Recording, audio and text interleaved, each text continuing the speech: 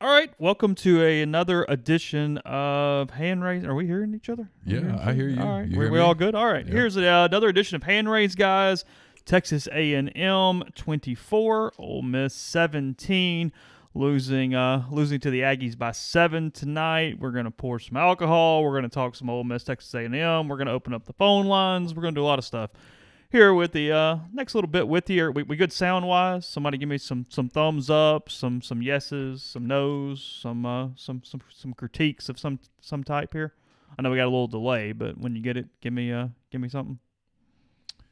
They're busy naming. Sounds good. I see. Okay. They're busy naming coaching candidates right now. Oh, is that what we're doing? That's what Hey, we're doing. Buddy Stevens getting a vote here as we start the pre-show to hear this here podcast. We got a lot to you. Again, we'll open the phone lines here in a bit. We're going to talk for a minute first. We're going to pour some drinks. We'll do that. Do you have one already, or you need something? I've got to pour something. I've got some Eagle Rare, and I've got the Pinot Noir prepared for when I switch. Yeah, you got a lot of comments last week on the drinking the entire bottle of wine with some really big gulps going on there about midnight. It happens. I had my physical this week, and they told me that all my blood work came back great. So Really? Yep, we're all good. What are you guys drinking? What are we drinking out there? Give me some brands. Give me some types. Give me some spirits. Give me something. While we're I've had coffee already. I've got a bottle of water here. Golden Goat's having the Buffalo Trace with the Pinot Chaser. I appreciate that. Okay. So, some people have said that they're Rittenhouse. See that? Okay. Jaeger. Land Shark. Did you try it at the stadium? Did anybody knock out the challenge? I saw it was named after me, where you do every alcohol option in Vaught Hemingway tonight. Anybody do that? Hope you call in too, because that means you had at least 8 beverages. A coffee enema. Okay, well Yeah. that counts too. Yeah. Water. Someone mentioned bleach. Oh, good. Rubbing alcohol mixed with tears. There's our front runner. Four Roses. What kind of Four Roses? That's too vague. Ooh, Pinhook. Hopefully the kind where it looked like the pill on label, because that was really good stuff. Once they got a little more mass market, that stuff's been trash lately. But the early stuff really, really, really good from Pinhook. That's one of my things. So Ole Miss loses. I'm not. You're not What- there. what- I'm jumping the gun over here. Are you in a hurry? no. We're gonna be Settling in. I haven't poured a drink yet, and he's wanting to talk Pour your football. drink. I'm not there yet. There's a lot to get to. Brought to you tonight by Widow Jane. 12 year on the Widow Jane tonight. It's very good. It is. It's very good. Mhm. I'm His wife is having the Apothic Crush Smooth Red Blend. It's a little sweet for me, but I can. It's a decent. It's for the price. It's a nice wine. It's just kind of it's kind of sweet. Nick is having the High West Double Rye. I'm reluctant to tell you this because I like to be able to get it when it's on the stores. High West makes it's called Campfire. I can turn Neil up a little bit. You're mic 1, right? Yes. Okay. Go ahead. You're up now. High West makes a Campfire that has I don't know how to describe it. Jonathan Howard turned me onto it. Okay. It's got just a little of a smoky, almost a marshmallow, just a hint. Is Neil loud enough now? It's really good. Again, we're going to be here for a while, so we're just checking everything, making sure it's all good. I guess I need to talk louder. Is that what? Okay. Here's the deal to this. I'll give you a little inside baseball as we're starting. No, Carson's awake. Huh? Someone said Oh, Carson's okay. asleep. But Carson's awake. All right. So what's happening is Neil is hooked up to a compressor, to a system that's supposed to level these things out, but we're a cord short to getting me hooked up. So there's a little bit of a weird, a little deal there. Seeing the lip sync's a little off. I don't know. Nothing I can do about that at the moment. I'm well. Your video feed is lagging. Your camera's been pretty good most of the time. Yeah. Seeing Allie won't be calling in tonight. Oh, why not? He's upset now. I'm sorry. I'm leaving. I was here for Allie. That was it. We have normal latency hooked up. I can fix that a little bit, though, while we're talking, I think. I don't want to mess something up, but I think I can mess with that a little bit. Does Carson care about Ole Miss sports at all? He watched the fourth quarter of the game. He watched some of the Arkansas game today because he has a sister at Arkansas, and they're horrible. And we just, after a while, we just kind of flipped to something else. He's interested in Ole Miss sports. I mean, I wouldn't call him a big. He likes. He liked Terrence Davis a lot the last couple of years, so he's pretty interested in the Raptors now that TD is in Toronto, and he wants to go see some basketball games this year because that's his sport. He really loves to watch basketball. It looks like I can't change the latency while we're talking, so it's going to be what it is. Okay. Because I don't think we're going to stop this and do it. Next time, though, our internet's pretty good. Next time, I will switch that to the ultra low latency, which I see is supposed to help this. So here's the good news. Anyway, there's no game next week. We'll have some time to experiment and get some things down, Pat. And when we come back for the Auburn post game show, we should have some things ironed out. Okay, that's fair. You want to talk football now, or you want to do something else? Peyton says, do I like this better? You know, it's funny, Peyton. Today was a weird feeling not to go to an Ole Miss game in Oxford. I've been on the beat now for 11 or 12 seasons or whatever, and it was a weird feeling. I don't know that I like it better or worse. I went for a while. I got a little color more than anything else. I was curious about some alcohol lines. I was curious about some of that kind of thing. The lines were apparently bad on the lower level. Anybody who was at the game can tell me if I'm wrong here. It looks like a lot of people were going up top to the more the higher level, the upper concourse in the grandstands to get beer. To get beer. It looks like the lines were a little less. I saw several buddies that had gone up, come down when I was walking down to leave. I'd stopped to talk to somebody for a second, and they were coming down with a couple fists of it, and it looked like it was pretty easy to come back down with it in a timely manner. Did not hear of any crazy issues for the most part. Texas A&M's radio guys were bringing beer in, so I'm assuming the press box would be valid with some alcohol. I did not try that. I don't see why not. As long as you don't act like a fool, right? I mean, come on. You can handle a beer, for God's sake. I mean, the National Football Writers Association of America probably wouldn't like it. They get really pissy about things like cheering and things along those lines. Yeah, but they don't enforce it, so what difference does it make? Okay, so let's talk football. You sure? Yeah, I think at some point we probably should turn the page. There are some topics to get to. Ole Miss loses tonight 24-17 in a game that, quite frankly, the Rebels could have won and should have won, but they did not win, and they did it to themselves. And as I wrote in my column, which is up on the website, rebelgrove.com, part of the Rivals Network, this is becoming a habit now. And I don't think it's a good thing. I mean, I know it's not a good thing. It is fast becoming a major problem for them. Yeah, look, let's keep it real. The path now to bowl eligibility requires beating State in a hell of an upset, as well as New Mexico State from this point. Yeah, They're not as good as Auburn or obviously LSU. And here's the deal. They've given games away. Ole Miss is losing winnable games. That is the story of tonight. Texas A&M is not a great football team. Frankly, a team that played pretty poorly, gave Ole Miss so many opportunities, and Ole Miss can't get out of its own way. Ole Miss, for probably the third time this season, you could argue fourth, but it would have taken a little better effort in Columbia than necessarily. I'm not willing to say gave that one away. No, I'm not. The other three I think gave away: Memphis, Cal, and now with Texas A&M tonight. I think that's three games where. And a lack of an offensive identity, some puzzling game management standpoints, clock management issues. Those things gave games away, and this is the third time. This was a very, very winnable game for Ole Miss. It was a game too that was such a swing because no matter what, you win this one, you're going to go into the Egg Bowl with a chance for bowl eligibility. You can really show a tangible step in progress. And look, from a talent standpoint, from the players on the field, this team is better. But at some point, it's about the scoreboard. It's about winning games because you can't use probation. You can't use NCAA stuff. You can't use all those things for excuses when you had the people on the field that can win the game. This game was blown tonight if you're Ole Miss, period. Yeah, it's what I wrote in my column a little bit. They've now lost 4 games. Is that right, 4? They've lost 5. They lost 5 games, so I've got to correct that in my column. Want me to go in and do that in a second? That's right. They're 3-5 now. What's going on in the baseball game, by the way? Somebody give me some chat on that one. I can find it real quick. We can watch it too, I guess. But you want to watch baseball or do you want to watch what's our other choice? It's 28-13. My Vols are trying to cover this thing. I've already hit a couple of those today. Let's see. Baseball's on. 4-2 is the score I see. There it is. Bases loaded, apparently, though. Bases loaded for the Astros in the bottom of the 8th. Astros 3 outs away from going to the World Series. Look, they've now lost 5 games. They've lost to one good team and 4 teams that are some variation of average. Are you off the Missouri bandwagon? Yeah, I mean, I watched some of their game tonight. Well, actually, I watched a lot of the second half of their game today. They lost at Vanderbilt. Ooh, Avery's got a good question. I wonder what Gabe's dealing with tonight. What's the Power Mizzou board look like? I didn't. I might go over there in a minute. We might have a little fun, read some headlines on the Power Mizzou. Missouri loves company. That's one we might do here in a minute before we get started. Go ahead, finish.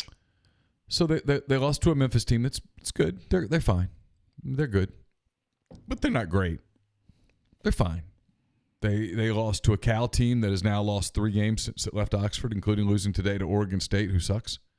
They lost to a Missouri team that lost at Vanderbilt, and they lost to. And I know you can't do the law of transfers and stuff, but they've now lost to a Texas A&M team that I just got through watching them. They're not good.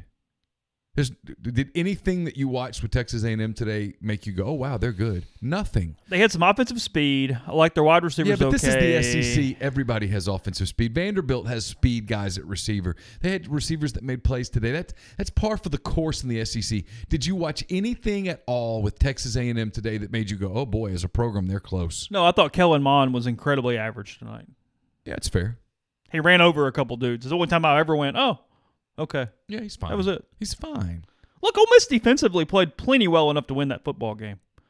I've got this written down here. I mean, Mike McIntyre he didn't. He wasn't here. Ole Miss had one of the worst defenses in the country last year. They were somewhere between 120 and 130 in practically every dang category. This year, not so much. They're okay. They're a top 60, top 75 defense. It's been a jump. He's getting a lot out of some young players. He's stopping the run and sacrificing the pass, but it's the only way he can do it with the personnel he has, frankly. They've just got to get some better players. They've got to get more experience with some of their players. It is what it is. Offense is losing these games right now because there is zero identity. I don't know where you want to go next, but that's the next thing kind of on my mind. No, let's go there because let's talk play calling. Let's talk quarterbacks, game management, time management. All of those things are issues right now. Pick one. You can start. It's like a Jeopardy category. Pick your. We're going to get 1,000 questions about this. So I want to talk about this. I want to talk about quarterbacks. Because there's a lack of continuity. Here are the stats tonight before you sure. go there. Go ahead.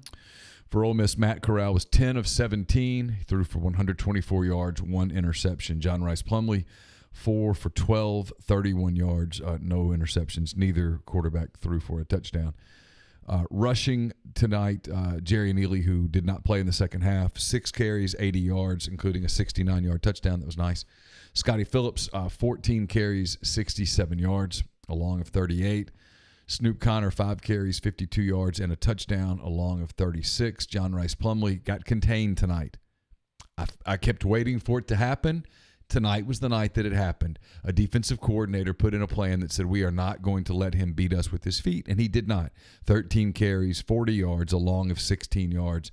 Tyler Knight had 1 carry for 5 yards. Matt Corral had 4 carries for 5 yards, and Dennis Jackson had 1 carry for 3 yards. Elijah Moore, 5 catches for 59 yards. Dontario Drummond had 2 catches for 27 yards. Scotty Phillips, 1 catch for 22 yards. Snoop Connor, 3 catches for 22 yards. Octavius Cooley had a catch for 16 yards. Braylon Sanders had 1 catch for 6 yards. And Jason Pellerin had 1 catch for 3 yards. That's about it. Luke Logan was 1 for 3 kicking tonight. He made a 35-yarder. He was 2 for 2 on extra points. Mac Brown, 6 punts. They don't give an average. He had a long of 56. He appears to have had a pretty good night. A&M missed a couple of kicks, and Ole Miss called a timeout or an extra point that they really could have used a minute later. Yeah, just blew one for no reason. Kellen Mond tonight, 16 of 28, 172 yards, 1 touchdown. Some people are asking again what I'm drinking. 2 interceptions. You're drinking Widow Jane 12. It was very good. I had a little sip of it. It was excellent. Spiller had 16 carries for 78 yards tonight. Kellen Mond had 14 carries for 70 yards. The next leading carrier was 3 rushes for 11 yards. Leading receiver for them, Weidermeyer, had 4 catches for 67 yards. Osba had 5 for 47. Listen, they didn't do much. I mean, just, team stats. I mean, here's the totals. Ole Miss had more first downs, 22 to over 20, 22 to 20. Ole Miss had 408 yards of offense. Texas A&M only had 338 yards of offense. Ole Miss passed for 155. A&M passed for 172. Ole Miss ran for 253. A&M ran for 166. A&M won the time of possession 33 minutes and 41 seconds to 25 minutes and 53 seconds. It's a game Ole Miss should have won. Statistically, it's a game that Ole Miss would have won. Frankly, it's a game that had it been better coached, Ole Miss would have won it. It's reality.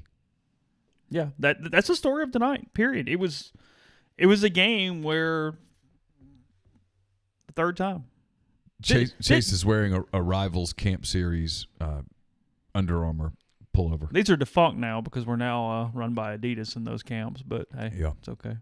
I don't have any Adidas garb though from Rivals. Do you? I've got one polo. Do you? Yep. I think you had to go to something to get that. I went to Atlanta and got it. Worth the trip. It's fun.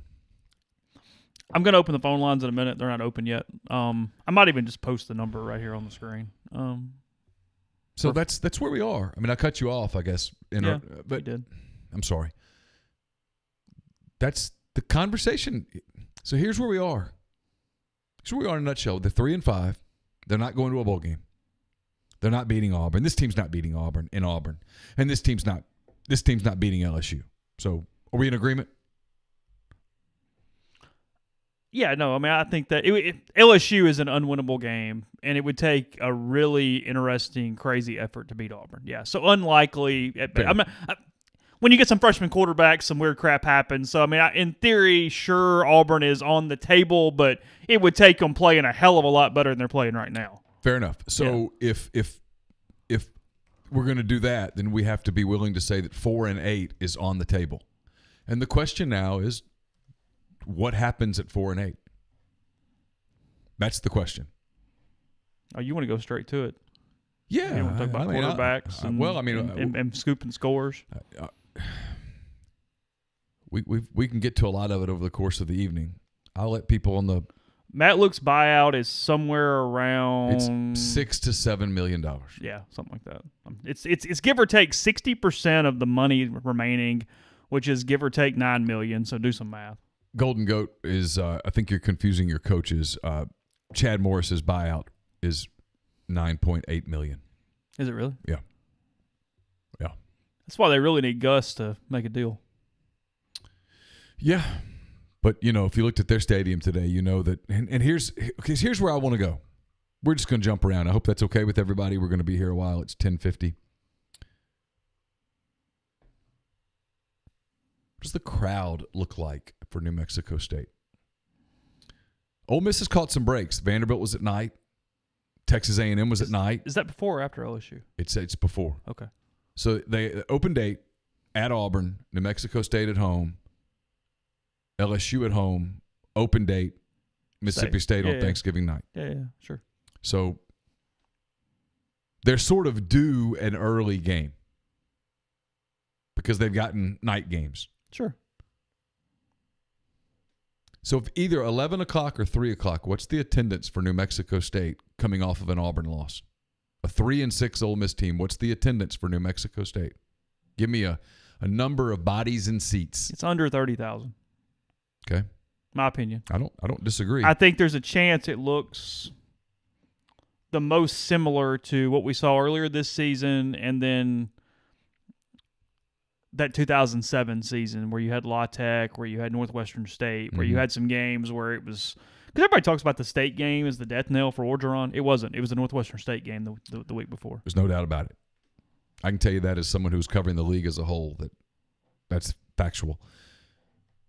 So if let's say it's 28,000 people, just for kicks and giggles, whatever number you want to use, it's going to be a low number. Sure. And then they lose in Starkville. You and I have heard independently of one another that this AD thing is going to move fast.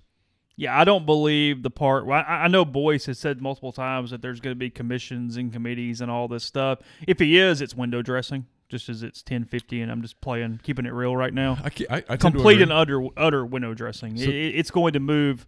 It's going to move as quickly as some decision makers would like it to move. So that's what gets interesting. And listen, maybe maybe that's not on the table. I don't know. I mean, people ask. You get that question. I've gotten that question a bunch of times tonight. What's on the table? I don't know. There's no way to really say right now.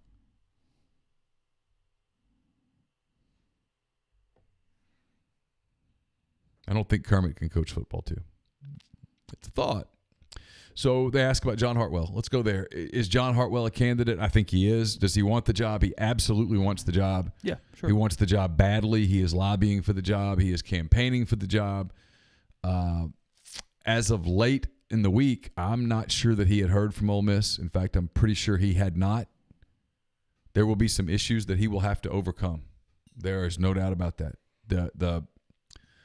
It is not a direct path. It is not a direct path at all. The circumstances which ultimately led to his departure will come up.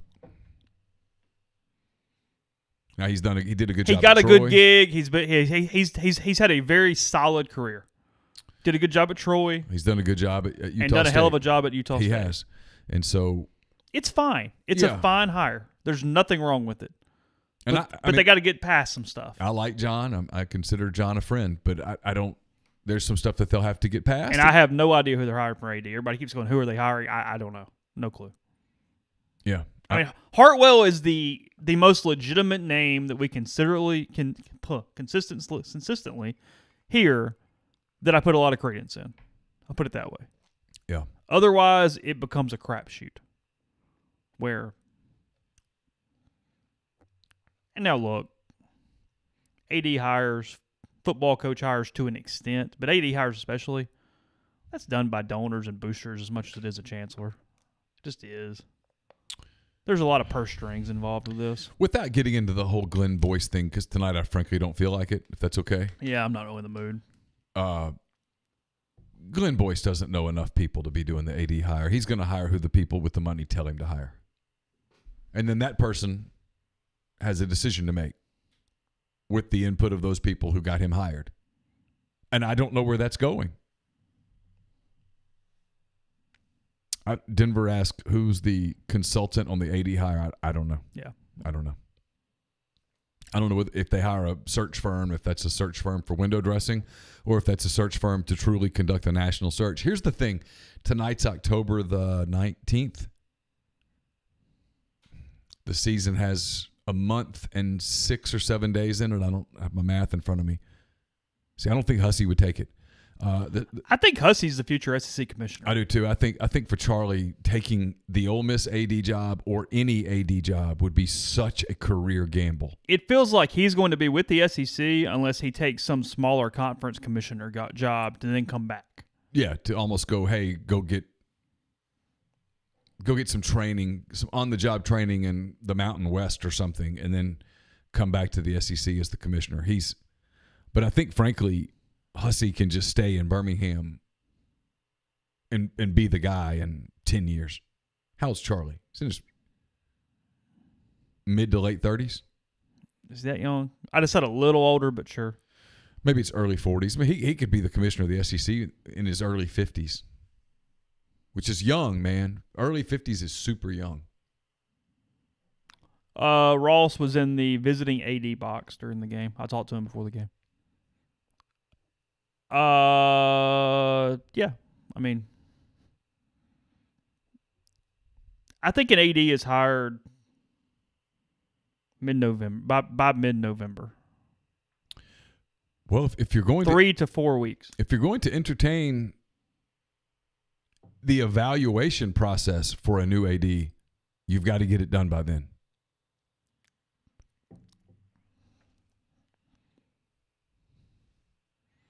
But the AD is going to come in within 10 days, decide on the football coach, hypothetically. Unless it's one of these deals that's already sort of done. Which is, where the cynicism kicks in. I can't rule that out either. Could be already done. What's left this season? Your opinion. We're gonna open the phone lines up in a minute. That a decision about the future. You got to figure this out. If you're going forward, you've got to figure out a way to sell it. And if you're not going forward, then you've got to get this right. Because you can't, hypothetically, and listen, I'm telling you, if I knew that something was going to happen, I would tell you at this point. I don't have any idea. I don't know what's going to happen. There's no way to know because I don't know who the decision makers are going to be. But if you're going to make a change, you better have your ducks in a row. This would not be a real good time to screw up a job search. And if you're going to stick with this staff, if that's the decision you're going to make moving forward, you've got to come up with a way to make it palatable. Did he just tie it up? He did. Oh, wow. DJ LeMahieu just tied up Game 6 of the ALCS. He was a good college player. Yeah, he was a former Cub. The Cubs gave up on him, and that was not a good move.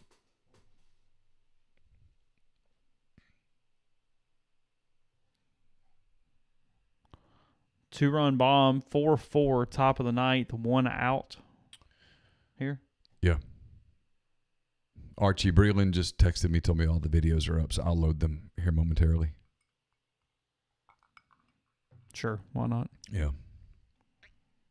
Sorry, I got distracted by baseball there for a second. And I need to ask somebody a question, but I'll do it in a second. Okay. Yeah. You want to open up phones? Sure. You can talk to somebody while I do that. Let's see. You put the number on the screen or what? Where do you want to put it? Yeah, you can put it wherever. The game, someone's asking, the game is on FS1. If you have DirecTV, that's channel 219. If you do not have DirecTV, I don't know where to tell you. It's wherever you find FS1. All right, I'm putting the number up. Do me a little bit of a favor, if y'all would, although you probably won't, and just wait like 2 minutes, please. I don't like the chat. So somebody called in before we even we were not on air. We had not hit the play button. My Skype was just open on my computer. I don't like your chances. And it started ringing. So yeah, I would really appreciate that though if you would just wait 2 seconds. That would be awesome. I don't like your chances there at all. Okay, it's up on the screen. So I guess I have to open Skype. I have not done that either. So hold on.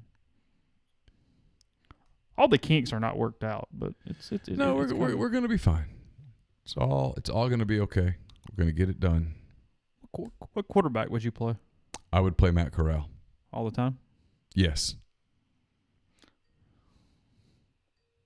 That took a while. You got 10 seconds out of it. Okay. Now you're getting lots of calls. Oh, God. All right, let's take one. Hold on. All right, Neil, start talking to him while I do this. Welcome into Hand Raise, guys. Who do we have? Bill, welcome into the show. How are you? I'm good. We can't hear Bill yet. I've got a little bit of an issue here. Hold on. Oh, I hear Bill. You don't hear him?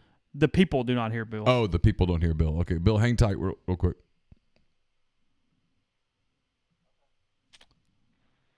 All right, we should be able to hear Bill now. All right, Bill, what you got? What I got is, why do we kick a field goal right before half at 50 yards with no chance of making it, give them the ball, and change momentum? It's a great question. I just put up Matt Luke's post game. I don't know whether he addressed it or not. Obviously, we'll probably see it about the same time. It's a good question. I don't know. I thought there were a lot of questionable decisions tonight. I thought the play calling was not very conducive to having an offensive flow, and then that decision, along with burning a timeout with after a touchdown before the PAT, probably potentially cost them 3 points. I mean, punt the ball, make them go the length of the field. Don't just give them momentum going into half. Yeah, I agree completely. I think you punt the ball there, and you don't let them have a short field to drive, and you don't give them momentum, and you see if you can force an offense. And A&M's offense struggled all night. See if you can force an offense to make a mistake deep in its own territory. No doubt about that. Hey, turn down your device where you're just listening to us, because that way you won't have the delay. You got it. So how far do we go with this? Well, that's the $64,000 question, my friend. I mean, You're talking about coach? yeah, it's exactly what he's talking I about. know. Yeah. It's exactly what I'm talking about. What would you do, Bill? I don't think you can go forward with what we have. I know there are a lot of people that say that, it's a young team and, but I think coaching plays into a young team also. And tonight, I thought it was one of the worst coached teams I'd seen. From discipline to running into the line or a 40-yard fade, that's all we ran. Nobody throws crossing routes. Nobody picks. The defense, I thought, played well. They got tired at the end. No, I agree. They did. I thought the defense played really well. I think if you're grading tonight, you give the defense a B+. I mean, they played really well. And if you're grading tonight, the offense, it's a bad grade. But the grade goes back to the head coach. Okay? It does. Yeah. He's responsible for this. Okay? And you have to be able to coach these kids and give them some kind of an attitude to win. But, it was bad. Are you going to go to the New Mexico State game or the LSU game? No. That's the question. I'm going to tell you, I was giving them a chance after tonight. I really was. I was giving them a chance before tonight. I was. I have not been a big fan of Lute because I think he's soft. I think he's cut go fall over, okay? But I gave him a chance. But he shows repeatedly poor coaching decisions. He shows repeatedly the inability to coach kids up. It's not enough just to recruit them. It's enough to change them over the 4 years to make a good player out of them.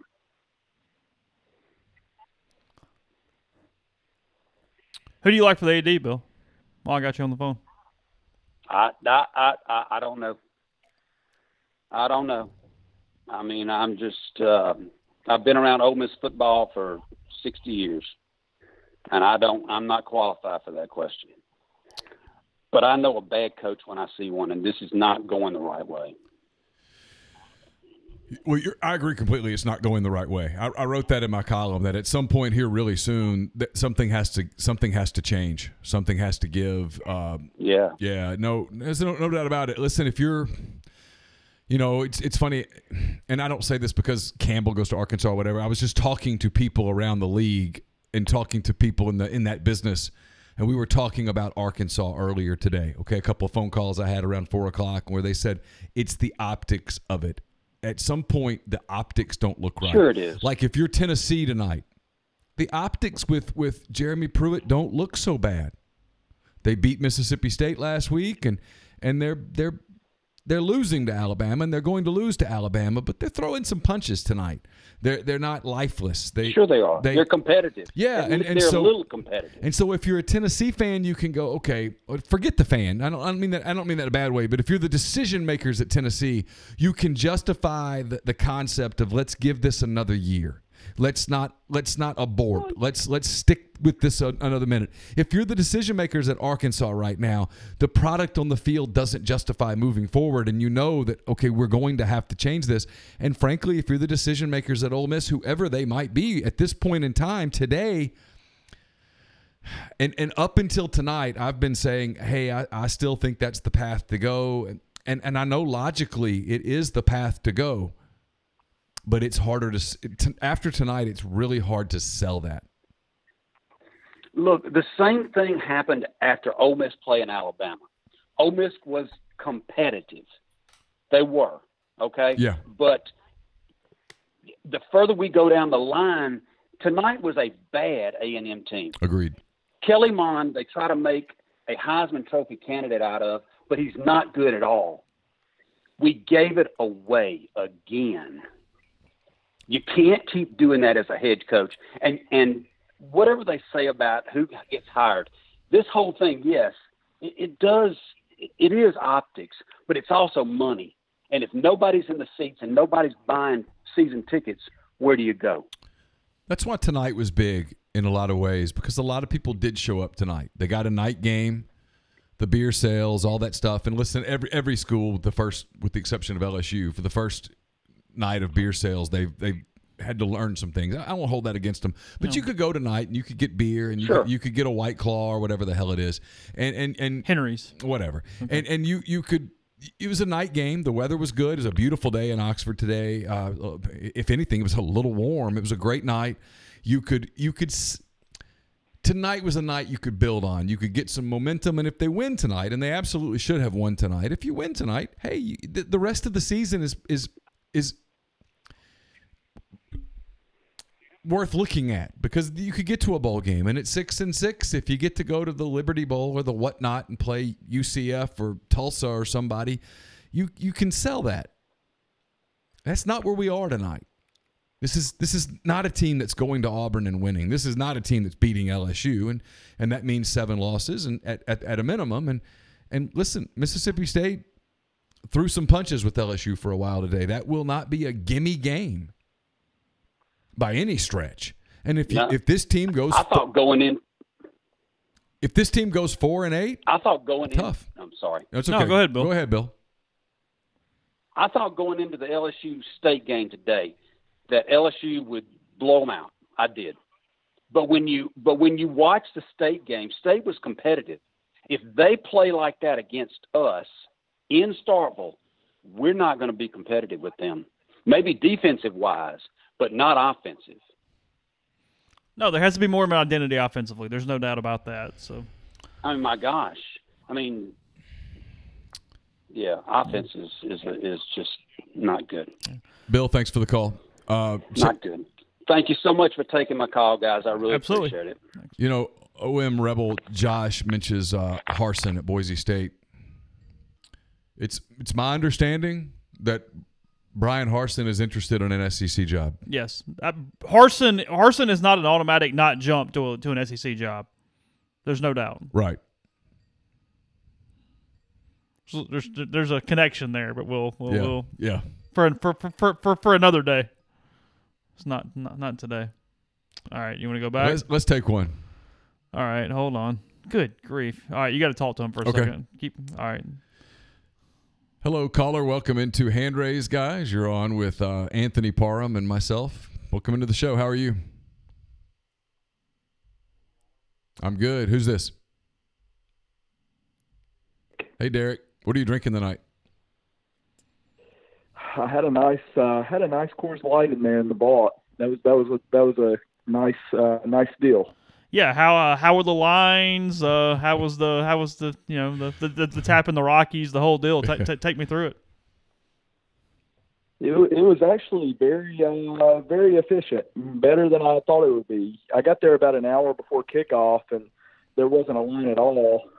But when I came back up, I was sitting in the top row of section N, and their lines were really good. I mean, obviously during timeouts, but I thought it was a pretty efficient process. I think that they obviously first game's got a lot of things to work through, but overall, I thought first game exceeded my expectations. What about the actual game? Well, I wanted y'all's thoughts just on we talked about the offensive, just lack of an identity. I've talked with some other friends, and we talked about some different concepts that we don't seem to be doing on offense. We talked a lot about first down, running it in the just running it between the tackles. But we're still not getting Cooley enough touches, I don't think. Before tonight, we really weren't getting Ely out on the edge. We're not doing anything like you rarely see anything down the field tight end wise. Well, you're not. You down mean the middle of the field. Yeah, I mean, look, not to cut you off there, but you're not getting anything in the middle of the field. No. Period. The middle of the field is absent for Ole Miss right now. It's inside run, throw it deep with a go route, and then hope for the best, and maybe you get a pass interference penalty. Ole Miss is not doing anything whatsoever in the middle of the field which is the way to kind of sustain drives and get some rhythm. There's no rhythm. There's nothing to sort of get anybody into any type of coherent rhythm right now. They're banking and especially with Corral, which he's not playing anyway. But if you're playing Corral, he's definitely a rhythm guy. They're doing nothing in the middle of the football field. The middle of the football field is absent for Ole Miss, and that's zero way to score points or win football games, especially against SEC front sevens that can stack the box and take quarterback run away when you're not creative with it. It's one thing to use it. Give A&M credit tonight. Their defense said you're not. Plumlee is not beating us with his feet all night long. They walked into Oxford and said that is if you guys are going to beat us, fair enough, but that's not the way you're going to do it. I completely agree. I really like Plumlee's running ability, but he's still got, such a long way to go throwing the ball. He's not. Even on the play where he fumbled, I agree. We tried to get cute with the 2 quarterback stuff, which, I get it, but it's fine as a gimmick. For me, I'm with Neil. It's fine as a gimmick. It just. Not to interrupt you, stay on because I'm gonna let you talk. It's the quarterback thing has bothered me for weeks, and frankly, we get pushback about it because people like John Rice Plumlee, and I do too. He's a great kid, and he busts his ass out there and all that stuff. He's a hell of a runner, and he can help the football team. But no doubt. He can't throw in the middle of the field. He can't stretch the field vertically with throwing through windows, and so everything is deep ball or sprint to his right and throw a little quick out kind of a pattern that. And listen, this is a league where everybody watches film, everybody studies, everybody knows what's coming, and now people are game planning for him, and they're taking that stuff away. And then the other kid, Corral, is a kid who very clearly needs, if he's going to be your quarterback, and I'm not saying he should be or shouldn't be, but if he is going to be your quarterback, you've got to let him try to get into a rhythm. That's when he's effective.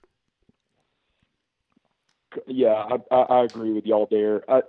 The only thing that we're really doing down the field is throwing the fade route in the passing game. That's 80% of it. And with Plumlee, you're exactly right. The game plan, they came in, they were running a lot of spies, they were running so much at him, and they took him away. They took his running ability away and said, if you're gonna beat us, you're gonna have to have an elite arm. Yep. You're gonna have to show some sort of creativity throwing the ball. And of course, we had a few plays there, which I didn't agree that I didn't agree that the 2 balls to Sanders were inconclusive. I didn't see it during the game. It felt like it wasn't inconclusive to overturn it. But again, those are fade routes. Those are just, we liked all last year about all Longo did was throw the deep ball. But that's the gist of our passing game this year with Rich Rod. And it's frustrating because I feel like there is talent there to develop, but it just feels like we're just being so generic. I don't know where you really go from here. Thanks for the call. Really appreciate it. Yeah, thank y'all. Anything there? You want to go right back? It was a good call. Let's go to the next one. All right, there we go. Give me a second. Hold on one second while we're putting you in. I still have not figured out JG's way to just automatically do this. I have to do it manually every time, so I don't know. Who we got on the line? Who's with us? Hey, Chase, it's Bubba. How y'all doing? Hey, I'm Bubba. doing lovely. How are you? Man, I tell you what, after watching that game, old Rich Rod, he's nuttering a squirrel turd. Looking at him in the coach's box, he looked like the engine wasn't running. Wonder what y'all think of that. Were you sold on him when the hire was made? What soured you on him? Kind of. What's been the progression there? I don't know, man. I don't know if I was soured on him or not. You got to sit back and get. He's trying, but hell, he's more qualified than that chancellor we got. Well, he's been. He has been a Power 5 head coach before. He been at Michigan. Well, I don't know. It's not Holmes, but it's fine. It's not Holmes. Well, he could probably coach there too. But anyway, Hellfire Dogs run out. It's just been a bad night. I'm sitting here drinking shine, but that Plumlee boy looks like, I mean, he can run like he stole something, you know. I think we need to ride or die on that boy. I think Jose Altuve just sent the Houston Astros to the World Series. Wow. Walk off, 2 outs, bottom of the ninth, and the pitcher's kind of laughing. That's off of Aroldis Chapman. Your boy. Yeah, my former boy. What a night in Houston. So what would you do at quarterback, Bubba?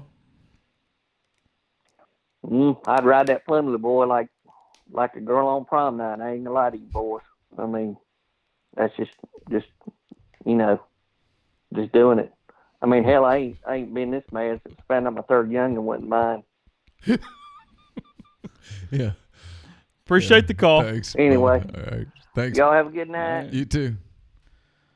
Oh gosh, let's head right back in. See where we get next. Nobody's gotten shot tonight yet, so I'm a little disappointed as we're getting started. Give here. it time. 1 second, caller. Hold on, I've got stuff going on. All right, who we got? Yeah, Robert. Robert, how are you? Better than I deserve. How are you fellas? What are you drinking tonight, Robert? I've been sipping on some cheap Coors Light here and trying to fight through the night. Where are you? Where are you at? Where are you from? So I'm in Dallas, Texas. Used to have season tickets and would drive over. I would work a full day Friday and drive in and get to Oxford about 1 o'clock, and just had to give up on it. I'm hoping that we're at a point where we can agree that, and it's, I don't think it's Matt Luke's fault. I really don't. If somebody offered me the head coaching job at Ole Miss, I would probably take it for $2.5 or $3 million a year.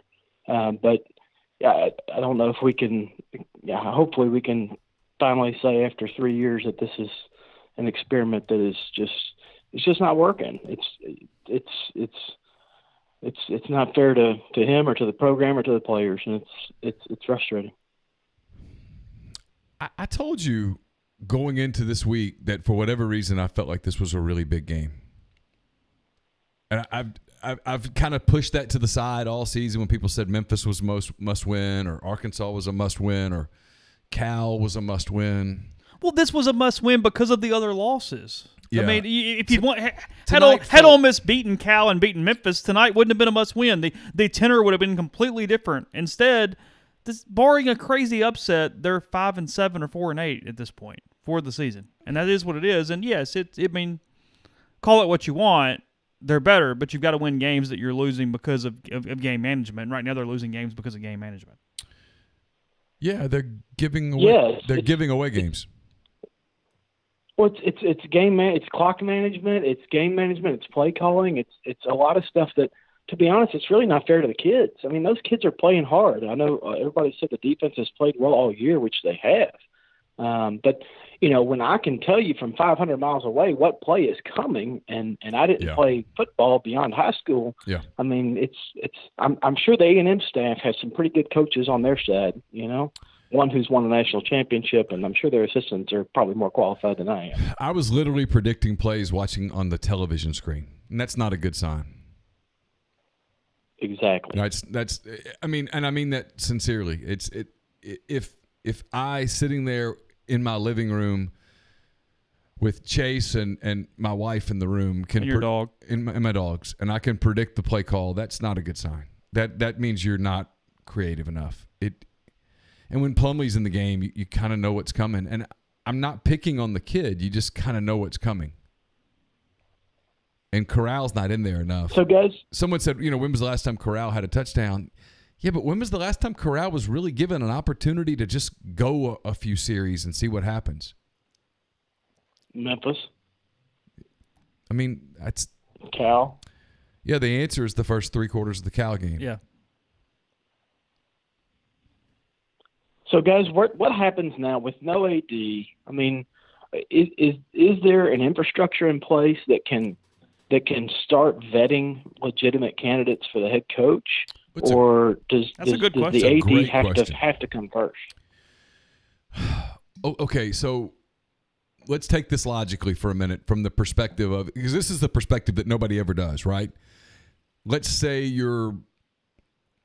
just call him Johnny Jones potential head coaching candidate, and you're an up-and-coming coach, and you've got a guy like Sexton as your agent. It's either Sexton or it's Russ Campbell. It's somebody who is very, very good. Yeah, as one an of the agent. top 3 or 4, whatever. And you know that, this is an SEC gig, but you're probably going to have opportunities again in a year. These are confident people. You do want to know who your AD is. You do want to know what is the infrastructure at the program that you're inheriting. If you're going to take over the Ole Miss program, who are you working for? Who are you working with every day? Who are the people that you're answering to? Who are the people that you're calling when you have an issue? Those kind of things. And if you can't get those answers, that's problematic. Now, is it the end of the world? Not necessarily, because for some people, I mean, put enough money on the table, they'll say, "Oh, to F it, to hell with it, I'll do it." But no, ideally, you'd certainly like to know who it is that you're working for, who it is that you're working with, and if you can't have those answers, that becomes a little bit of a red flag. So, do you have to, with the word "have" underlined, italicized? Do you have to have an AD in place? No, but you need to. So if I understand y'all's comments earlier, that the thought is the AD position gets filled pretty quickly within the next 3 weeks in time for a decision to be made regarding the head coach and potential candidates to know who they would be working for and with. Right? I think that's more likely than not likely. I agree. Yeah, I do. Okay. Thank you Very for the call. good. Appreciate Thank it. you, guys. Uh-huh. Bye-bye. I'm going to get this one. Well, it's not the one I meant to get, but hold on one second, caller. Let me type you in. There was a call from Amory coming in over and over and over again, and I was trying. I think that's who you think it is. Is it really? He's trying to call. I'm trying, but it did not work. But hold on one second, caller, and we'll just tell him hold on until I say, essentially, because I've got like 10 calls coming in at once, and I just hit the wrong button. So anyway, caller, who we have? Hi, this is Andrew. Andrew, how are you? I'm pretty good. How are you? Good. Where are you calling from? I am in Madison. Oh, okay. Gotcha. No one getting shot in Madison as opposed to the Jackson one last week? You never know, I guess. I mean, bullets can travel far. I mean, they might throw some bricks, right? Yeah, man. You got to work with what you have, I suppose. Okay. What's on your mind tonight? So I guess the question is, all right, realistically, can Ole Miss make it to an SEC championship game? In your opinion, is that possible? Sure. Well, yeah, you were one lateral away in 2015. So I guess realistically then, if your goal is to make it to an SEC championship game, is the current coaching staff, do you realistically think they can take you there?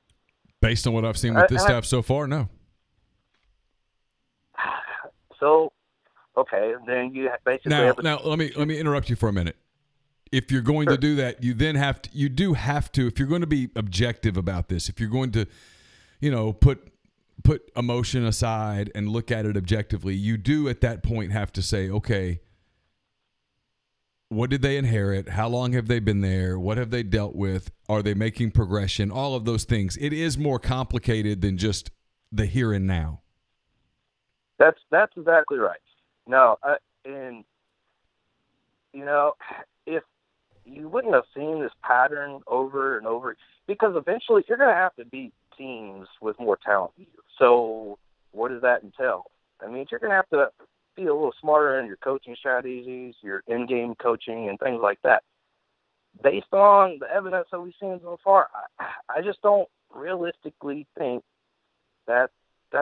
I mean, it'll probably improve, but how much is it going to improve? I just don't think it's there. So I guess the choice then is, can you find a candidate who you truly believe can get you into an SEC championship game?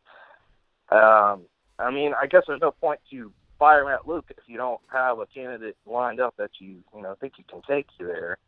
But at the same time, you can't just continue on and let the crowd dwindle either. So, I mean, they're in a tough position. I understand, but yeah, it's I don't know. I mean, I don't think it's realistic to say we want to be national champions every year. But at the same time, I do think, one SEC title or at least a championship game since the 60s, I just think, that's setting the bar a little low, especially when, the only other teams that haven't made it to the game are what, Kentucky and Vanderbilt. I don't know. That, to me, should probably be the goal, but, what do I know? No, it's fair. I mean, you're in the league, you're in the division. I mean, that is 100% completely fair. You have to maximize your opportunities. And look, Ole Miss is not at that point. They're still rebuilding from the NCAA thing from the standpoint of Atlanta, obviously. Yeah. But yeah, 15 was not maximizing the opportunity. 14 potentially was not maximizing the opportunity. Beat Alabama both those seasons. 2003. I mean, there have been chances, and they just haven't made it happen. I mean, frankly, 2000. I mean, this is not fair because this team was not in a mindset for it. But 2008 even. So, yeah. Anyway, yeah, I don't know. No, I mean, I get it, and I'm not saying that, the goal obviously next year or 2 years from now, should be there. And look, I don't dislike Matt Luke. I mean, everything everybody says seems to be positive. It has absolutely nothing to do with Matt Luke as a person, but as a coach, I know some go the whole he's, a 2-year coach or whatever. But as far as in-game experience, actually coaching as a head coach, he's been doing this since 2017. I mean, it might have been interim, but he should have been gaining some experience as far as clock management, game management, decisions, things like that. Those are what I've been looking for improvement on. I've publicly that's fair. I have publicly said that I think his circle is too small, and I think it's too intimate, and it's not. He needs to grow more as a coach. Yeah, and he's running out of time. Yeah, appreciate the call. Thank you. Hey, thanks, guys. I appreciate it. And listen, some people talk about interims and stuff. I mean, there's no point in doing the interim thing this year. Interim deals don't work. They're not great ideas. Well, yeah, there's no reason to do that whatsoever. No, I mean, that's a rest. Hold on a minute. Hold on. I finally got the number I was trying to. Yeah, that's true. You do not tell Coach O to hold on. Congratulations on the big win in Starkville, Ed. Another big win for you. Go Tigers. Did I not have you on? I thought I had you on. Hold on. You're not. It's not coming through. He's on. No, not on the thing. He's not. Oh, he's not? I've got the controls over here. Do you want to argue? No, I do not want to argue. You want to take over? We can switch seats. I mean, that would be fascinating, but. There you go. You're on now. Go ahead. Ed Orgeron on the program. Ed, how are you? Go Tigers. Good win for you guys today in Starkville.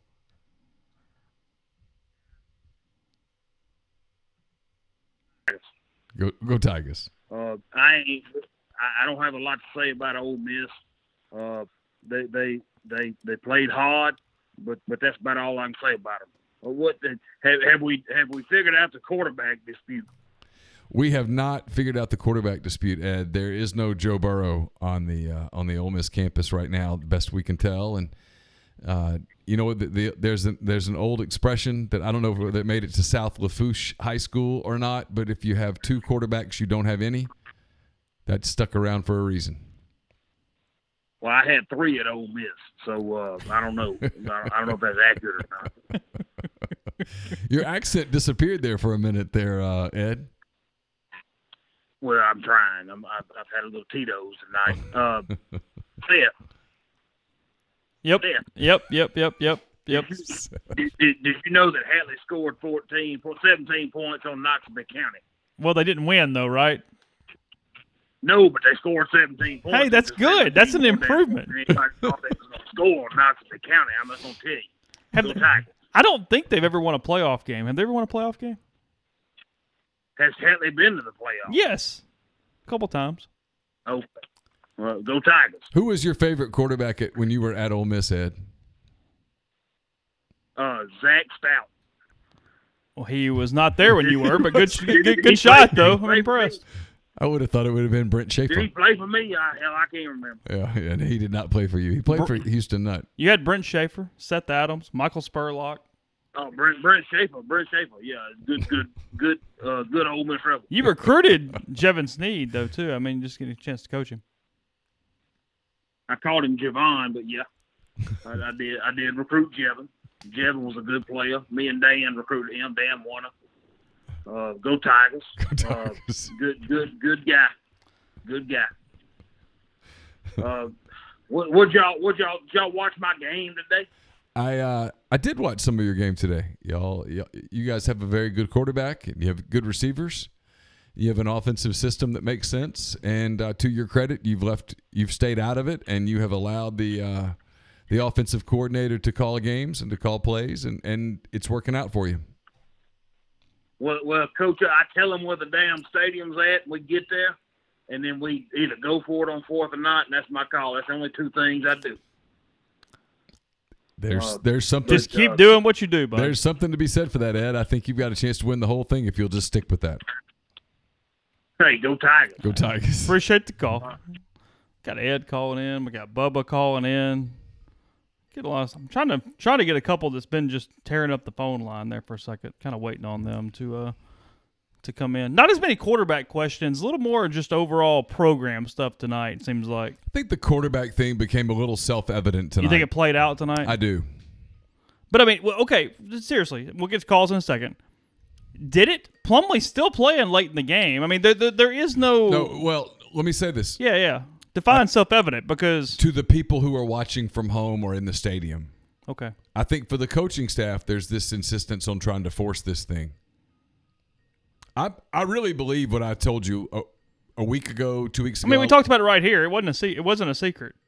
I think Matt Luke sees a lot of his brother in John Rice Plumlee, and I think that is. You think that is playing a role in this? I have no. It's just us talking. I have no way. Us and whomever is listening. I have no way to prove that, but yes.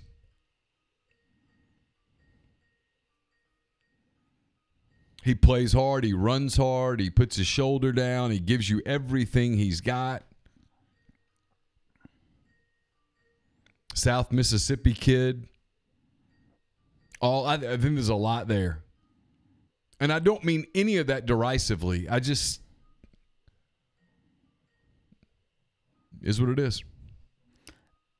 Look, that's a huge part of this. They have to figure out the way to best use John Rice to win football games. And Denver Reb makes a great point. I'm going to go to this call while it's coming in because it's been going here for a while. Hang with us, caller. We're punching you up. Denver Reb makes a great point. Matt Luke doesn't have a say in which quarterback is playing. He goes, let's be real, LBR. Rich is more comfortable with Plumlee because he runs better. My opinion, I don't know, right, wrong, and different. Well, that is my opinion. You could be right. I can't argue that either. I think it fits what he would like to do better, and he's not as comfortable with a Corral, who's more of a pro-style guy, go back, throw the football. And frankly, here's the thing, too. Corral's not making great decisions, so not as much on somebody who's not making great decisions while throwing the football, too. Caller, who's with us? Hi, this is One Trick Pony. All right. Where are you calling from? Hey, thanks for taking my call.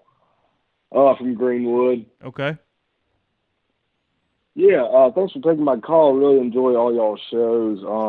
I was just wanting to know what y'all thought about the possibility of Kincaid Dent coming into the game, because he's from a good family, and I really know a lot about his family, and it's a really good family. I was just wondering if y'all had any thoughts about that.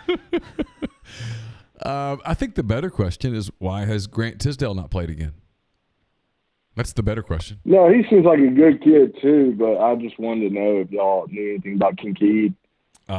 Just that he has a good family.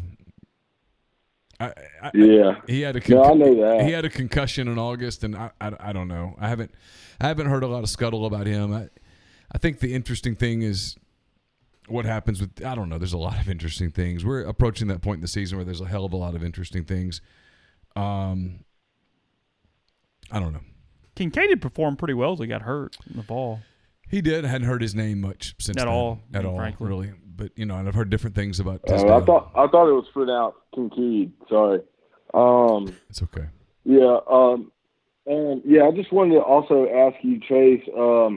I've really been enjoying Bourbon South, and I really appreciate all the time you put into that. But I just wanted to ask you, is Cast Iron Table going to be coming back? No, that's been dead for a while. That's been that's been gone for about 4 years now, something like that.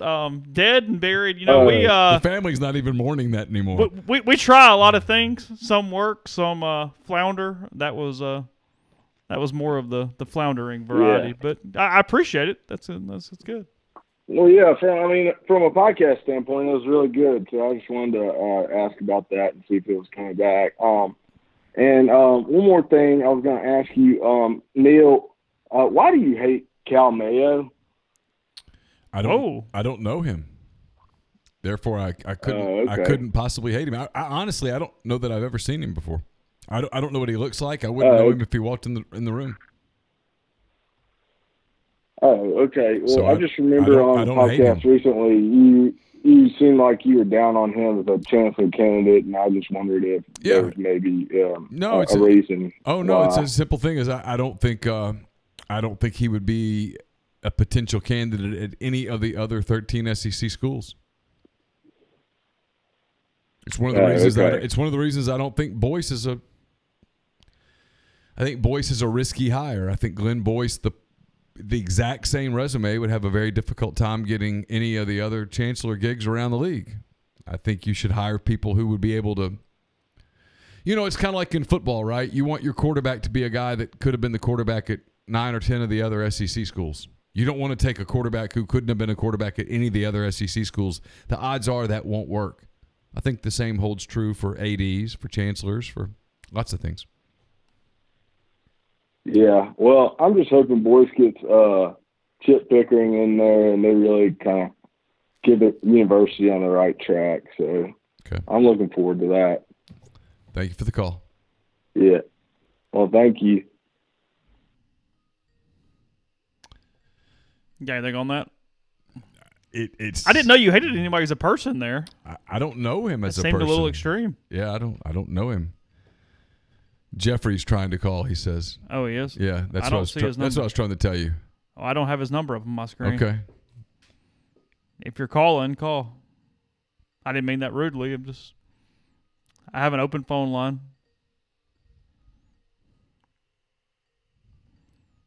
You punching somebody up? Well, I was waiting on him if he's calling right now. Okay. Is he calling from his number? Because it's not popping up. That's what he said. I mean, go ahead and grab somebody. See me go ahead and get somebody? I think you should. Are you getting tired of it going in your ear? It's a lot of ringing. Is that what it is? It's a lot of rings. All right, we'll grab. Hold on.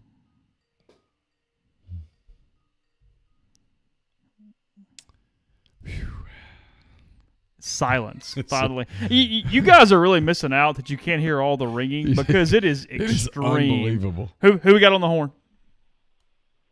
This is Lance, Golden Goat. Hey, Lance, how are you? Man, I love it, dude. I loved the call earlier. The dude asking about can Ole Miss ever actually get to an SEC championship game? And I don't think we can in the current environment. Not necessarily with coaching and all that, but the league seems to have changed so much, and there's a lot of crappy football going on in it right now. What do you think?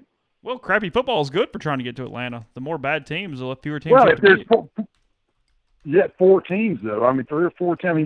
I mean, it just looks in the so SEC West. lopsided. It's what it's been. You beat Alabama and you beat LSU. Yeah, A&M's bad. So you do think? Yeah, bad. I mean, Arkansas's bad. State's going down. Somebody could have put a dagger in Jimbo today. Oh, I think we had every chance. Yeah, no, look, a loss to Ole Miss today would have made next year quite uncomfortable for Jimbo and Ross. The SEC West sucks. It's 2 good teams, and Auburn's okay, and everybody else is like a different version of shitty. But do you think we can actually recruit at that level without having the NCAA on campus? Yeah, do you think we can? I mean, that's an honest question. Yes, not to get into the whole Freeze thing, but if Freeze would have just shut up, they would have been fine. That's what I kind of think. But is that? I mean, I'm an outsider. You guys get to see it all. I've had the opportunity to get to visit with coaches and all that, and they all love the place and think you can recruit here. But you guys believe you can recruit at the level where you can take on the powers that be and get a seat. So here's my if you just don't fuck it up. So, basically, here's my answer. Can you compete every year for the SEC championship at Ole Miss? No, I don't think you can. Can you compete for the SEC championship at Ole Miss on a given year? Absolutely. Ole Miss should be a perennial 8-win program. That's what it should be. It should be a program that wins 8 games a year. And when you win 8 games a year, that means, is there going to be the season that you go 5-7, 6-6 because injuries or whatnot? Yeah, sure, of course. Is there going to be the year that a couple breaks fall your way and you go 10-2, 11-1? Absolutely. And in those years, those are the years that a play here or a play there determine whether you go to the Cotton Bowl or whether you go to something bigger. That's what the program should be. That's what the program. Do you think this crew can do it? I mean, I'm asking an honest question because up till tonight, like my direction seemed to be pointing in the way that I'm going. Yeah, I'm going to keep giving them a chance. I see some things and I feel something, and then all of a sudden, it's like the rug gets pulled out from under you. Do you think the infrastructure is in place for recruiting and personnel and all that to actually get to the 8-win plateau that I know, and hopefully every fan starts seeing as the baseline for success? Can we do it with what we got? From a recruiting standpoint, yeah, I do. I think they're recruiting really well. From an in-game management standpoint, from a making decisions in the heat of the moment that make sense, I'm starting to have real questions. I mean, if I'm being honest, look, it's like a lot of life decisions. This is not cut and dry. This is not simple. And whoever makes this decision one way or the other, whether it is to retain and give it more time or whether it is to make a change, it's going to take some guts. It's going to take some other things that, are synonymous with guts. And then you're going to have to stick with it. And then look, here's reality. And I've always been consistent about this. The moment that you make a decision as it pertains to a coach, that moment you turn the page. The next guy comes in, and you can do all of the blame the previous administration for a while, but at some point it's on you. And as much as it's fun for me to criticize Hugh Freeze, at this point the blame inside the program on a night like tonight has nothing to do with Hugh Freeze. It has nothing to do with Ross Bjork. It has nothing to do with anybody who was here before. This loss is on Matt Luke. It's on Rich Rodriguez. It's on the current staff in totality. And I haven't seen Matt's comments because I've been talking to you guys and talking to Chase. But there's got a lot more fun. There's only. I can read their stuff later. There's only so many times that you can say, "Hey, we just have to work hard and get better." Before that's not enough. And it's one thing. Yeah, the coach speak, get better Mondays. I mean, that doesn't keep working. You got to games like this. You got to win one at some point. You think you've been so close. So to your point, I mean, look, when you go to Alabama and lose, it's Alabama. Nobody's winning there. When you play LSU right now and you lose, that's okay. I mean, they're beating everybody. Texas A&M's not a good team. Missouri's not a particularly good team. California's not a particularly good team. And Memphis was infinitely winnable. And Memphis is whatever. Memphis is okay. They're all right. They're okay. And it's okay to lose one of those games. It's maybe even okay to lose 2 of those games. But when you lose all of those games, it becomes an issue. Isn't that what you've done too? That's what we've seen for the interim year. And I talked to the staff during the interim year. I remember talking to Freddie Roach, and he was absolutely pissed. And he said, we should have won 9 games this year. Fans don't see that, but we do. And I looked at that. We went 6-6, and you go 5-7.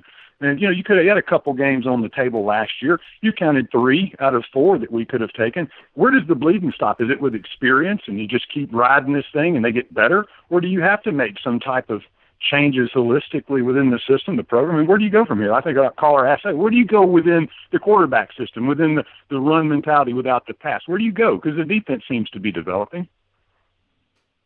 I don't know.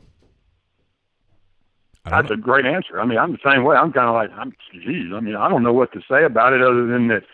I enjoy the input all these folks give and the questions, and it is hilarious to see. But at the same time, we're all fans.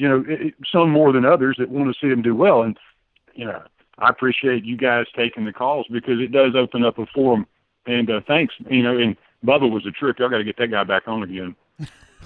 Thank you for the call. Yeah. We appreciate I'm it. gonna let y'all get back to it, man. Thank you guys. I appreciate it, Lance. Good to see you. BYU punching Boise State right now, 28-10. Well, shines off Brian Harsin. Remove him. Right? I'd still probably be interested. Would you really? Yeah. Why? Because he's won. Hey, caller, turn your device down a little bit. And welcome into the show. How are you? Okay, hang on. So we've got you on the big screen. So sorry for being fans of the program. There he is. Sorry. That is the illustrious Jeffrey Wright, host of Jeffrey and Giannato. Is it Giannato and Jeffrey? I think it should be it's Giannato and Jeffrey. Was that alphabetical or was that salary based? Jeffrey and Giannato. It wasn't salary based. It was based on name recognition. And turns out if you're the EP of the biggest sports writer in Memphis, apparently that doesn't get you a whole lot. All right. So are you like celebrating the Tigers' big win today? You've been out on Bill. Like what's going on? Memphis. At the time, yeah, I was celebrating the Tigers' big win, but it wasn't because of the reason that apparently the message board thinks I was. I was celebrating the Tigers' big win because it made no sense to me why they were favored, and on top of that, all the money was coming in on Tulane, and I was like, this makes no sense. So I took Washington and I took Memphis, and I split. And I won Memphis, but I lost Washington. So here's to me. All right. You study quarterback play. All jokes aside, you watch a lot of quarterback play. If you were made the Ole Miss offensive coordinator for the remainder of the season, what would you do with the quarterbacks? Oh, God, pray. When you finish playing, what would you do? No, real quick, though. That's actually interesting because everybody seems to have a favorite. The answer is that neither one of them are doing a decent enough job to actually win the job. No, okay, thank y'all. Like, I've worked with both of you. I consider both of you my friends, and I don't think that y'all think that I come in with some type of agenda when it comes to figuring out, what I believe or what I promote or lack thereof. I didn't promote Baker Mayfield because I thought Baker, looked like me and talked like me. But but when it comes to Ole Miss's quarterback play, it's a legitimate problem because you have one kid that is clearly a significantly better thrower. The problem is he's not a great quarterback, and that is, of course, Corral. And then on top of that, you've got a kid that is he's certainly a matchup problem in Plumlee. But, guys, how many y'all were there. How many wide open throws did he miss tonight? I counted 5. I watched on television. I don't know, a bunch. His passing game right now today. That doesn't mean that he can't develop something, but as of today, his passing game is roll to the right and throw to the sideline or throw the fade. That's it. Okay, so Chase, Yep. I talked to my contact who has a mutual contact with your contact, and hold on. What's okay? Yeah, gotcha. Yeah, go ahead. So let's go baseball. So I talked to my dad, and my dad did some digging, and I trust my dad. I really do on this one. Like, I know when my dad's like spoon feeding me, and I know when my dad is actually curious. Apparently, John Rice Plumlee, with legitimate radar guns, threw 92 off the mound last year.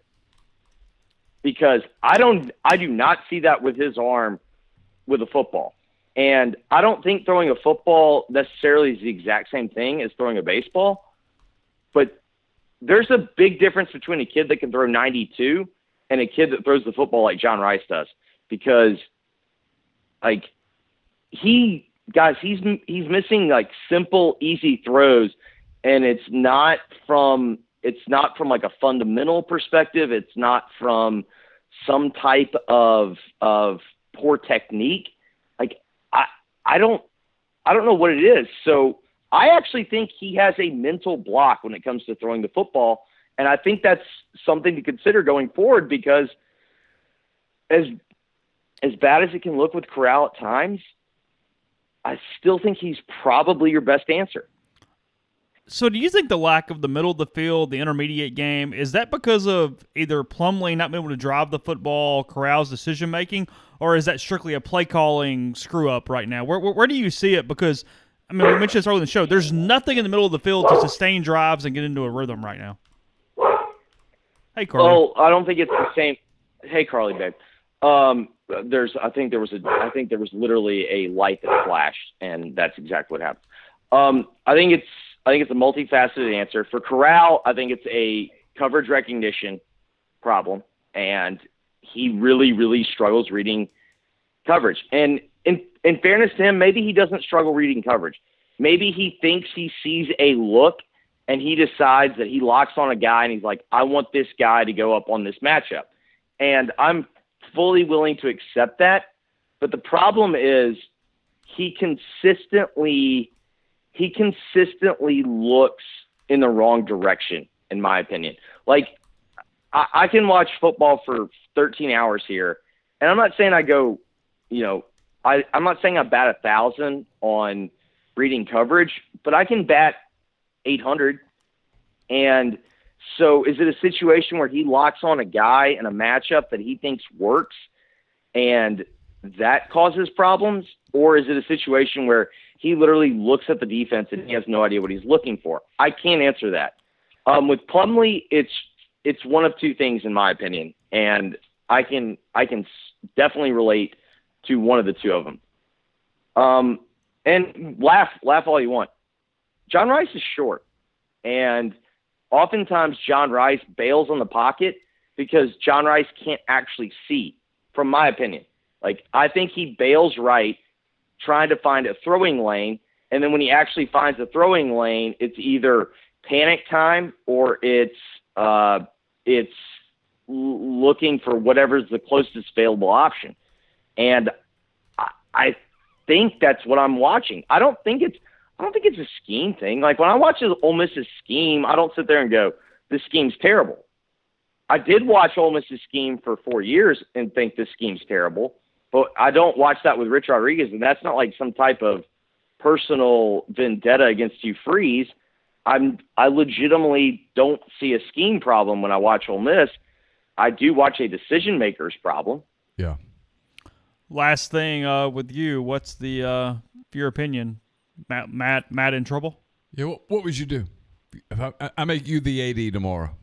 What are you evaluating? What are you looking at? What would you do? I do not even blink. I'm keeping Matt Luke, and I'm keeping Matt Luke for one important reason.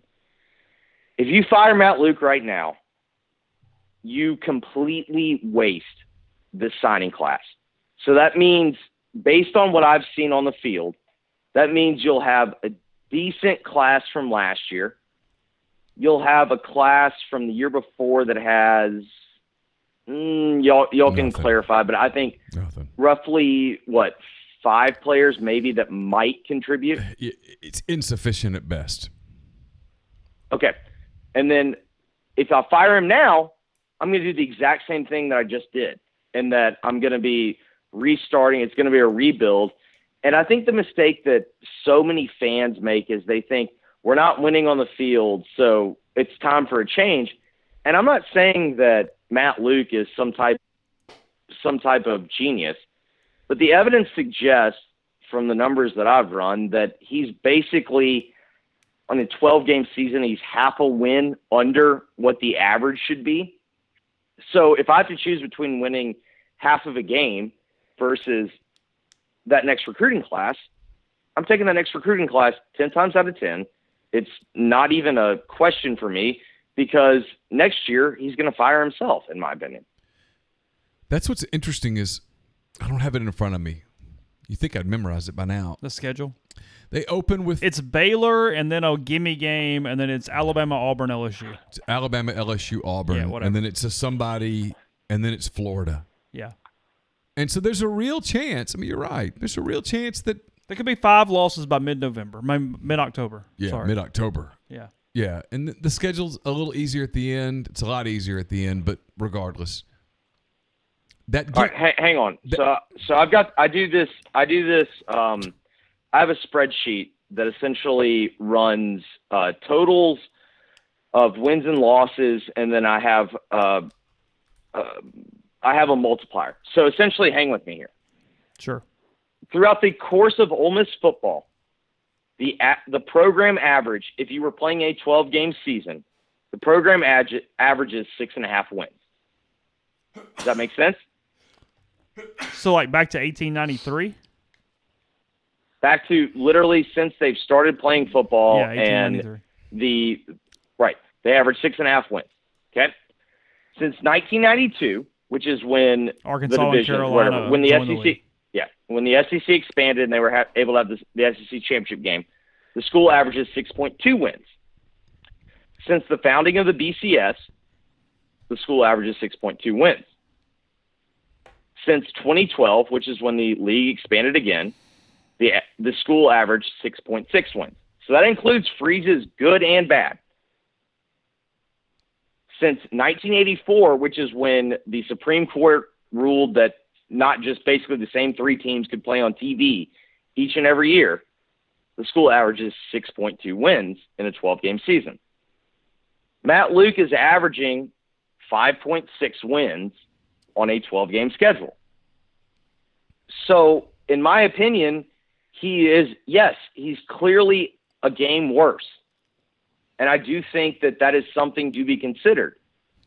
But in my opinion, to act like that if you had some different coach, and I've run the numbers, 80% of coaches end up falling within no more over a 5-year average, no more or less than a 1-game average of whatever the school's average is, essentially since 1992. Here's the question, though. So here's the question: how good does the recruiting All class have to be for this to be relevant? Because at the end of the day, if you're recruiting a class that's, I'm not saying Matt is, I'm just making a point, though. If it's between 20 and 35 in the nation, you're not making up any ground anyway. So what difference does it make? Okay, well that's actually, in my opinion, that's a false narrative, because the game completely changed 2 years ago, and the game completely changed 2 years ago when they moved the calendar up. And because they moved the calendar up, if you end up making a change right now, forget this class. Like, it's done. It's over. Everyone's going to come and get anyone that anyone wants. And it has created a situation in which if you fire a guy now, you lose this class. In my opinion, you lose the next class because you're starting so far behind. And then your best hope is to maybe have a good class in the what would be the signing class of 2022. And so can I play devil's advocate really for the fun of it? Sure. Okay, go for it. Because I'm curious. Because if I'm sitting at home and I'm Steve, Ole Miss fan, I'm asking, okay, well, what if I get Brian Harsin, or what if I get Pete Golding, or what if I get whatever flavor of the month it is to come in and he takes the job quickly and puts together an attractive staff quickly, and it looks like, there's no evidence to suggest that, though. No, I get that. No, believe me, I understand that part of it. I'm just asking. That's what Steve, Ole Miss fan, is asking. Well, what if we got that guy? What difference would that make? Would that make a difference? Okay, so let's play out both scenarios. Let's say they go and get Brian Harsin. Okay. All right, Brian Harsin has done a good job at Boise State, but he has done no better than what the average of Boise State has been ever since the Boise State job essentially became relevant with Dan Hawkins. Oh, yeah. No, Dan Hawkins. Yeah, you're right. Right. So Brian Harsin is essentially – here's what I fundamentally believe. He's been a maintainer. I fundamentally believe that every school has an average win total. And if you look at it through the course of time, more or less, a average season is going to be X amount of wins. And if you want to go through it, I can. All right, let's do it. Let's start with Alabama. If Alabama were playing a 12-game season since 1992, the average season for Alabama is 9-2. Or I'm sorry, 9-3. And obviously with Nick Saban, it's completely different. Nick Saban's average win season is 10.5 and 1.5. Yeah. So essentially he's an 11-1 coach. Yep. I think the numbers back that up. Would we all agree? Yes. Sure. All right. Let's look at Arkansas. Since 1992, Arkansas is a 6.2 and a 5.8 program. Woo pig. Does anyone have a problem arguing that? I feel like the average coach, if he has an average season at Arkansas, does he not win 6 games? That's about right. Okay. Auburn. Since 1992, 8. it is an 8.1 Yeah, 8-4. and a 3.9 job. It's an 8-4 program. Yep. Okay. And what does Gus Malzahn do on average? 8-4. And Gus Malzahn, to me, is the perfect example of what is the average. And it's about 8-4. Ed Florida. Orgeron's the best example in this, right? Because he struggled at Ole Miss. Yes. Now he did a lot of growing up and maturing, and he had to be humbled and all of that stuff. But he's now at a program where it's easier to win, and he's winning at a high level. Perfect example. The LSU job since 1992 has been an 8.2 win job and a 3.8 win loss. And Les Miles basically got fired for going 8-4. That's what Les Miles did. Okay, but you always I'm kind of playing devil's advocate, and I'm kind of arguing for the sake of a show, and I'm kind of arguing because there's a little part of me that disagrees with you. Okay. All right, go for it. The eye test. You talk about the eye test a lot, and I agree with you when you do it. They're not passing the eye test right now. Are they not? Because I actually think they are passing. No. See, tonight, tonight they I did. disagree. I think they look so much better. I think they, compared to last year, y'all think they look better last they do. year? Yeah, I was with you until the last 8 days. At Missouri and then tonight against Texas A&M, I felt like they beat themselves, and I don't. If I'm the guy, okay. I'll play devil's advocate. I never felt like they beat themselves tonight. So here's what I felt like, and this is someone who watched every snap of the game. I felt like they played harder, and I felt like Texas A&M had more talent, and then in the end, I felt like Texas A&M made more plays. Oh, I don't think there's any question that Matt Luke gets kids to play hard for him. There's no doubt about that. Matt Luke, now for going on 3 seasons, his teams do not quit on him. Period. I 1,000% agree. And that is absolutely worth noting. It's not platitudinal. It's real. There's a game management portion of it that he's not improving on. There's a right, but I agreed with you that he's a below average coach. The average coach at Ole Miss wins 6. He wins 5.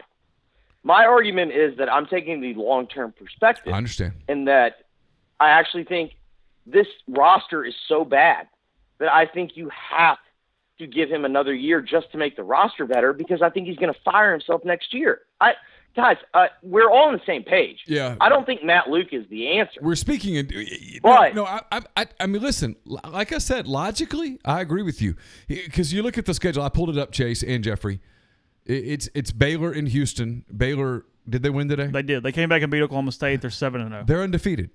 Southeast. Thanks for reminding me, Chase. Appreciate that. Yeah, You're a great friend. Southeast Missouri at home. That's a win. So 1 and. It's hard for me to sit here right now and go, oh, Baylor's a W. Based on what? And then they get Auburn at home. I mean, I don't know. Okay, but my answer to that would be, okay, so your recommendations were go get Pete Golding or go get who's the other name you threw out? I'm not Brian Harsin. And what you're going to say is that those guys don't win that game either. And that's valid. Exactly. That's very valid. They go to LSU. Probably a loss. They get Alabama at home. It's the premier program in the country. It's probably a loss. They go to Vanderbilt. Hell, I don't know. Probably a win, but crazier things. They get Florida at home. Dan Mullen's building a hell of a program there. He just is.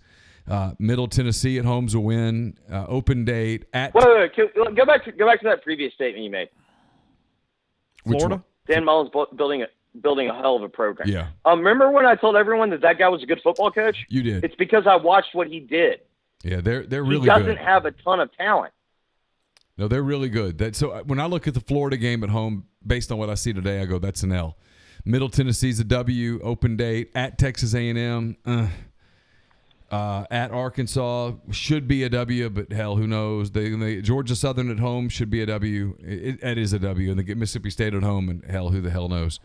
I mean, it's like you said, it's probably a schedule where. So it really comes down to the finances of it all, and then just the fan base portion of it all. If you don't make a change,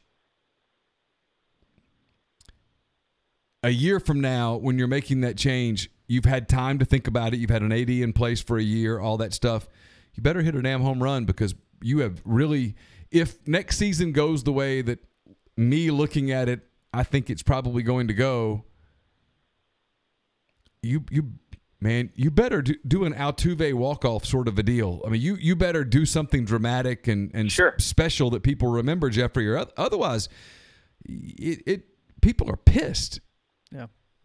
Right, and I would make two arguments. Number one, I think the worst thing that you can do is a situation that Ole Miss did the last time that it had it rolling, which was they hired a head coach before they hired an athletic director, because they had a situation in which the athletic director and the head football coach were never on the same page.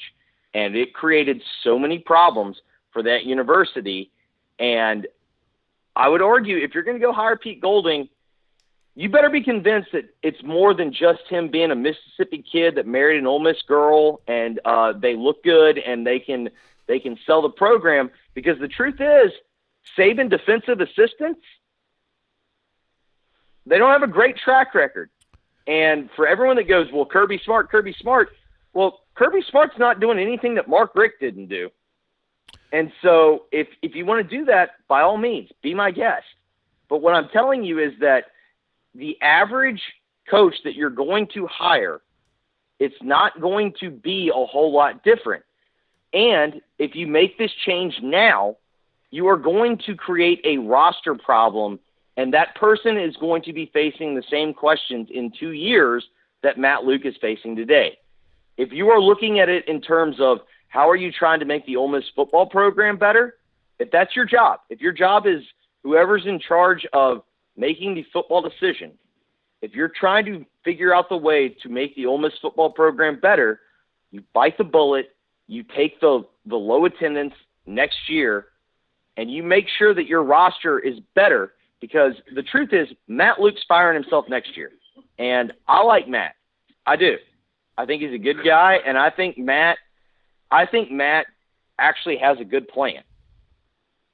But Matt's clearly not an above-average coach. And when we just go through the schedule, as Neil did, it doesn't matter who's coaching the team next year. It's a bunch of L's. But I'm setting up that roster to where the next guy that takes over, that next guy is going to do exactly what Freeze did. And Houston Nutt, yeah, he had his flaws. We all know them. That roster was not nearly as bad as Hugh Freeze claimed it was.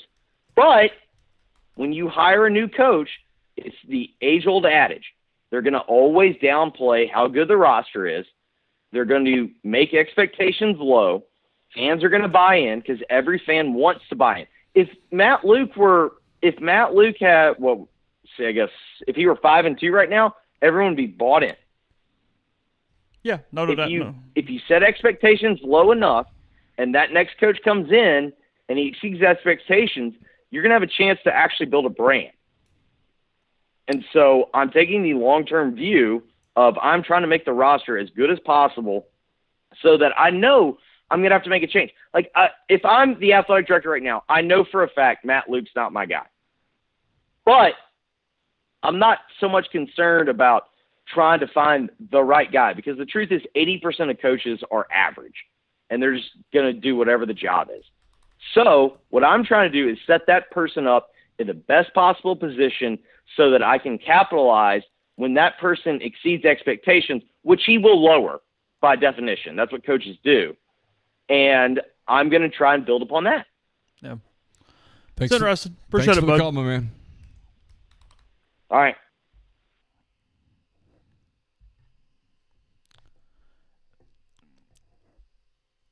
The recruiting class is good. That's where it is. It's good. It's good. It's got a chance to be really good. I mean, I think good is the word probably for it right now. It's good. I mean, it's got to get better. There's certain guys. I mean, we all know the names. You're going to have to get there, but it's. I just think that there's a certain boundary there where if you can't recruit that type of class, the holding on is foolhardy. Yeah, something along those lines. So, who do we have, caller? We got Jefferson here. How are you? Good. How are y'all doing? Good. What'd you think tonight?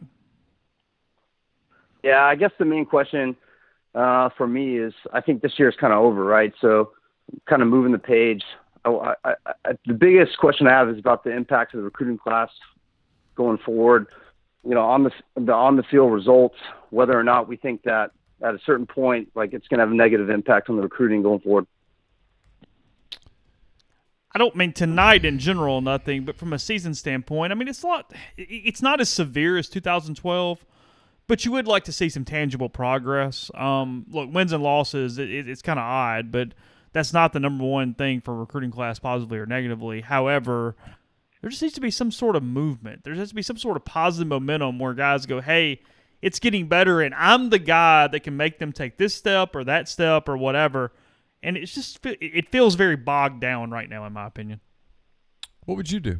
Yeah, I guess I'm sorry to cut in. I'm kind of going back to, I remember y'all talking on the podcast before about the 2012 class and how if they didn't potentially get to the 6 wins, then maybe they lost some of those higher end recruits.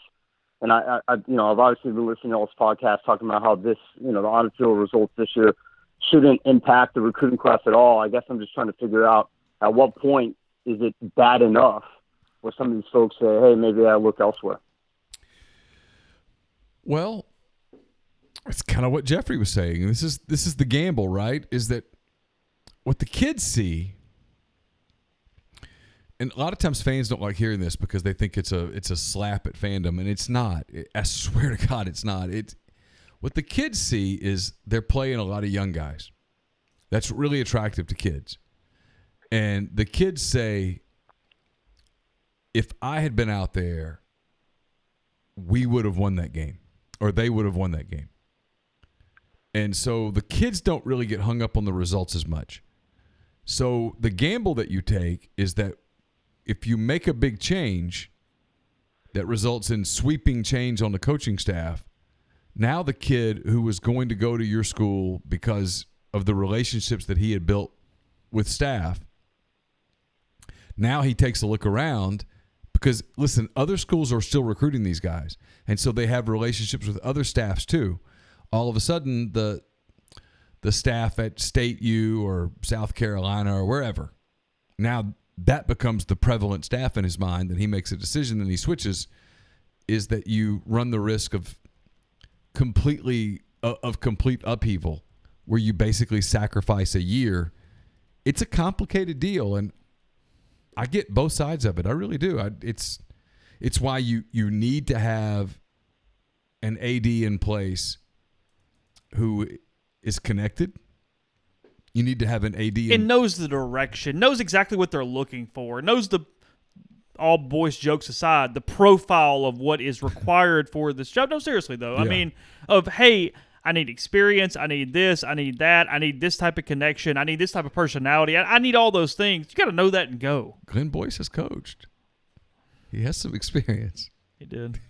I mean, Canton Academy. That Canton Academy defense was something else, man. They stopped that wing tee, shut it down. No, I don't know. Look, you're right. You could make at least $87,000. You better have it. He could take the head coaching job for $87,000, and that would change the financial structure of the program. You have. Yeah, I guess again, not to belabor the point, but at a certain point, what y'all are basically saying is, you come to the point of the decision where you got to either cut your losses and Yes. restart and basically sacrifice one class and then move forward, or you work with mediocrity and say, hey, this is good enough for me because I need this class. You know, I mean, I hate to be the person to make that decision, but ultimately we don't have an AD in place to do that right now. I just, you know, it seems like status quo for Ole Miss just to accept mediocrity and say, hey, I don't want to lose this recruiting class this year because it's going to be tough to recover from, but I'm just going to accept mediocrity for the next, 2, 3, 4 years going forward. Well, here's the thing. It's a great point. Here's the thing. There's a couple of games left. And the fans get an opportunity, and this isn't me trying to organize some revolt. I swear I'm not. But the fans get an opportunity through their attendance or lack thereof to make a statement. And if you don't show up, what that says is, I don't accept this. I don't accept it. You do get an opportunity as a fan to make a statement. But we're still talking about those attendance games that I'm mentioned earlier 10, 12 years later, whatever it is. Yeah. So, those are opportunities for fans to say something one way or the other. If that's the feeling you have either way. Tonight, Ole Miss turned out. There were a lot of fans there. Students stayed. I saw pictures that a friend sent me from the fourth quarter. Fans still students still in the attendance. Now, a beer helped, but nonetheless, fine. They were there. It's fine. Yeah, I don't care what helped. Sure. It's all good. Sure. I mean, there's places. Last question I'll leave y'all with, and I'll hang up and let y'all get to more funny callers because I ain't one. Hey, Neil, do you think that what's his name, David Ross, can be a better coach than he is a dancer? Yeah, I think the Cubs are going to do something soon. I think it's interesting that they haven't done anything yet because I think one of the people they're really interested in is Joe Espada, who's the bench coach for the Houston Astros. And now the Astros are in the World Series, and I think it's telling that the Cubs haven't done anything yet. There are some rumors that the Cubs wanted to talk to Josh Bard, who was on the Yankee staff, and the Yankee season is now over. And so it's possible that that's who the Cubs want to talk to. I know I'm a Cubs fan, so I'm biased, but it's one of the more attractive jobs out there because of the market and the fandom and all that stuff. And they've got a big decision to make, and they're doing the right thing by being deliberate and making it. I think David Ross makes a lot of sense in a lot of ways, and then I also think he's risky in a lot of ways. I think Joe Espada of the Astros, for a number of reasons, makes a ton of sense. My nose is shiny. Well, thanks, guys, for taking my questions. Yeah, absolutely. Yeah. Y'all have a good night. All right. I can't do the mama accent, so I'll just hang up. All right, thanks. Thanks. We'll go right back to the phone line. Hold on one second, caller. Let me get you set in on the show. Still not getting completely quick with this. Is it bad that I told my brother, who's an Astros fan, he was at the game tonight. He lives in Houston. He was at the game tonight. I said, hey, I want you to get me a hat. And he still hasn't sent me a hat. Why? I don't know. I mean, I said, get me a size 7.5, low profile preferably, and send me an Astros hat, and he still hasn't. Frankly, it's offensive. Who's on the phone with us? This is Franklin. What's up, Franklin? I'm doing good. Are you still drinking? Clarksville, Mississippi here. Are you still? Question. Are you still? Hold on, Franklin. Hold on. We'll get there. Are you still drinking, or it's 12:20 a.m.? Are you still drinking? Yeah, I got rid of the whiskey and the tequila. Now it's just pounding natural lights, trying to get on the line. Natty Lights. Gotcha. Yeah. All right. Forget tonight's game. Okay. I've been with Free the whole time about keeping Matt Luke going forward, but speaking of the recruiting class, how much influence does Tyler Siskey have there? Is there a chance to save it later in the season if we made a change late in November, or if we got an AD that could make a change?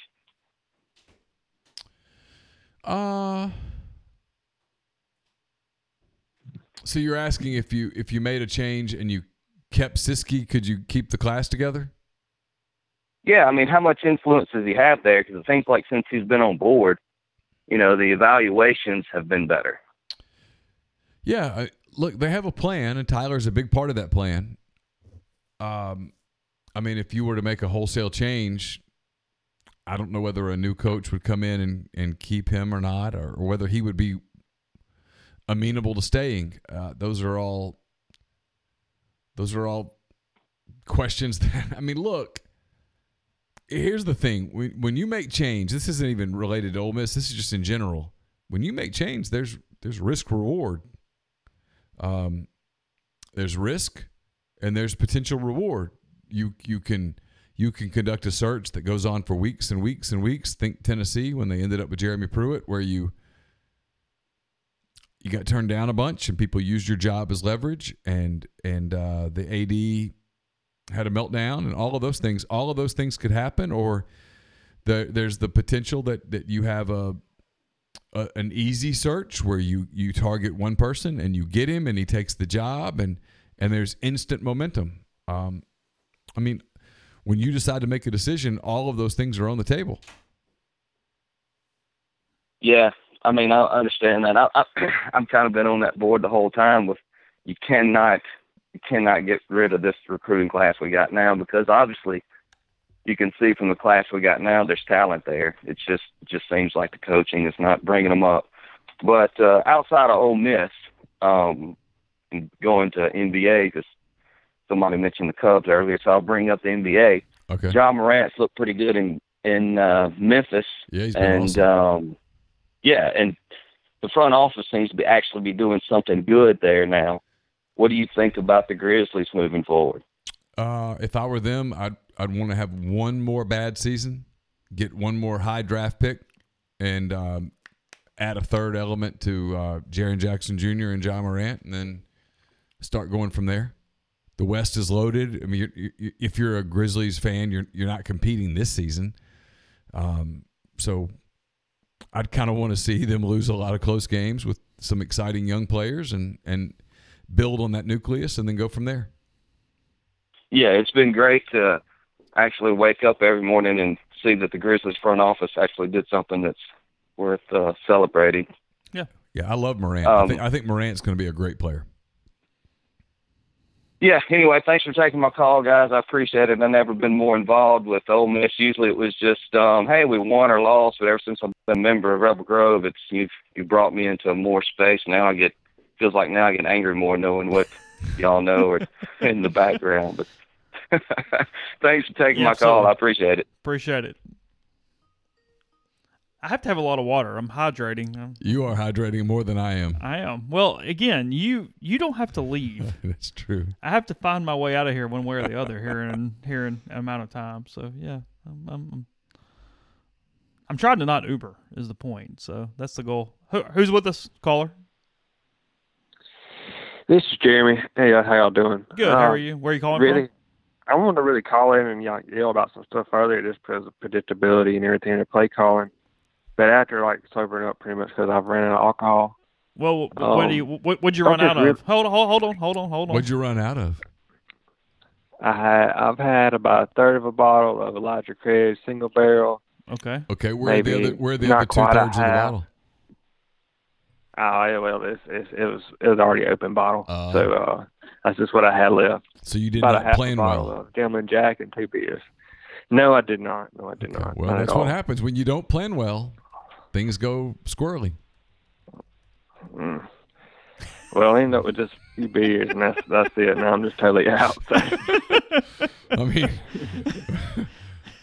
when you don't plan well, yeah. I mean, let that be a lesson moving forward. You have to plan better. I didn't expect y'all must want me to drink that much. So. So what's on your mind?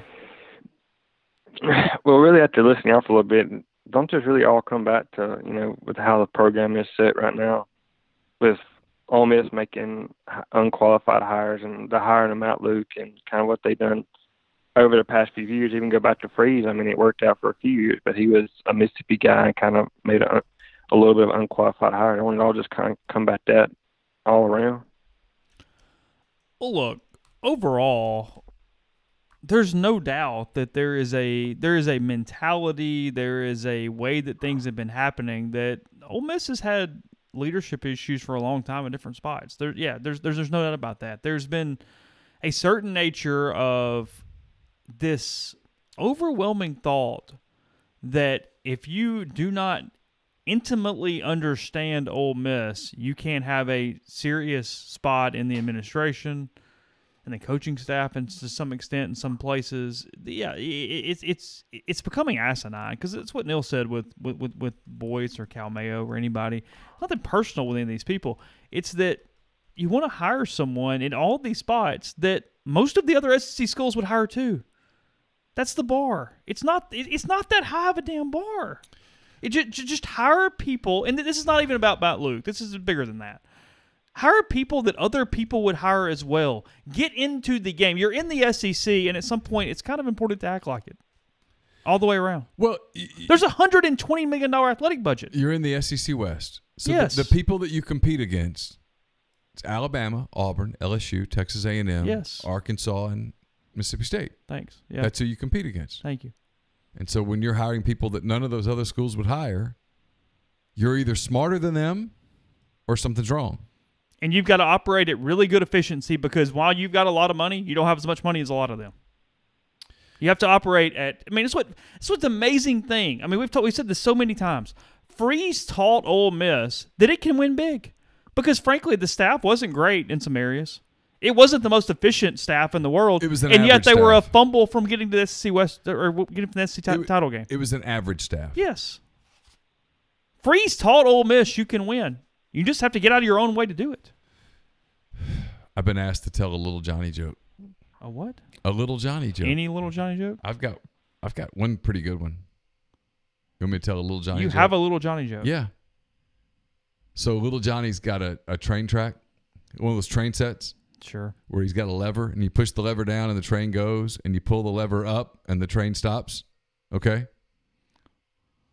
So little Johnny's at his train set, and he pushes the lever down, and the train goes chugga chugga chugga chugga chugga chugga chugga chugga chugga chugga chugga chugga, and he pulls it up, and he says, "Stop number 1." Is it gonna be bad if I say just kind of bad words? I think we've already. Okay. I think we've already shot our wad at this point. He says, "Stop number 1. All you sons of bitches getting on, get on. All you sons of bitches getting off, get off." Well, little Johnny's mom is in the other room, and she's listening to little Johnny, and she hears him, and she comes into the room, and she says to herself, "I'm going to make sure that I heard what I thought I heard." And so she goes and she listens, and so little Johnny pushes it down, and chugga chugga chugga chugga chugga chugga chugga chugga chugga, she pulls it back up. "Stop number 2. All you sons of bitches getting on, get on. All you sons of bitches getting off, get off." Well, now she knows what she heard. She comes into the room. She picks him up by the ear, and she says, "Little Johnny, I told you not to talk like that. You go stand in the corner for 30 minutes and think about what you said." So he does. He stands in the corner for 30 minutes. At the end of 30 minutes, she comes in and she says, "Little Johnny, did you think about what we talked about?" And he says, "Yes, ma'am." And so she goes, "Okay, well, you can play with your trains again."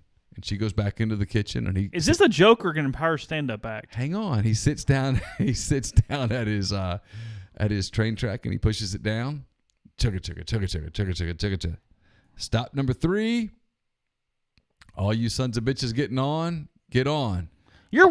All you sons of bitches getting off, get off. And all you sons of bitches pissed off about the delay, go talk to the fucking bitch in the kitchen." You're worse than Anthony. Just kept going and kept going and kept going and kept going. You ruined it. Thanks, guys. We waited 3.5 minutes for that. Happy for all of us. It wasn't 3.5. It's like 2. All right, I got a call. Thank God. Hold on, caller. I got to get you in. And I keep hitting the Skype, but I just answered a call. Stop calling. I've got to get this figured out where it just automatically comes in. I think we have to get a European version of maybe Skype. so. I think JG sent me a European version of the program and tells me it's going to work. I don't know. I mean, he blew his soundboard up, so I don't know if that's true or not. Yeah. But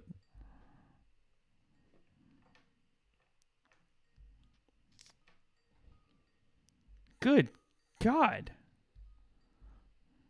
All right, I actually don't have a call at the moment, so if somebody call. I don't know what's happened. There we go. It's ringing. I'm trying, okay? I know. It's late. We got a lot going on. Got a lot happening. Yeah, it It's would help if 12:30. once we take a call, we don't get more calls because it all comes into my little thing here. And anyway, caller, who we got? Who's on? This is Larry Joe. What's up, Larry Joe? How are you? Oh, not too bad. Not too bad. Oh, I was just calling. Nothing really about the game. That's even better. No, I decided I'm gonna write a musical, and I just need advice. I was either gonna do the rise and fall of Hugh Freeze or the whole NCAA Hugh Freeze situation. The rise and fall of Hugh Freeze could be really interesting. Well, and I had some ideas for some of the songs. I've got Coaches and Loaner Cars, Oh My. Yeah. Lindsay Miller Esquire. Yeah. Phone Record Blues. Yeah. And Fleming and Flamin'. And Why Did He Abandon Me? That was the Leo Lewis number right there. So, I don't know. I'm just thinking, would it be better to do Hugh Freeze, like a bio play about Hugh Freeze, or do the whole NCAA thing as the focus? No, the bio of Hugh Freeze would be really good. Very complex character. Lindsey Miller wearing an Ole Miss football big offensive lineman knee brace into the courtroom is still one of those memories that I take with me forever. And you weren't even there. I was not even there. I had to tell you about it. I could even give him one of them barrister wigs, with the English court. Have him put one of those on. What have you been sipping on? Me? Yeah. Clear American Tea Lime. Well, what? From Walmart. Oh, like the sparkling Clear water stuff? Yeah. Okay. Oh, I haven't touched alcohol since 2000. I woke up in New Orleans with no pants in 2006. No, I don't drink alcohol. And that was enough right there. 13 years later. Well, Bourbon Street's cold in the morning. Did you retrace your steps? What happened the night before? I don't know. I still ain't found the pants. Did you wake up alone? Well, there's people on the street. Okay. Bourbon Street. Literally on the street. Yeah, I was drunk. Yeah. Okay. All good. Appreciate it. Thank y'all. Enjoy the show. Jump right back in here. Absolutely. You want to jump back in? At this point, yes. Is that right? All right. Hold on 1 second, caller. Getting you logged in.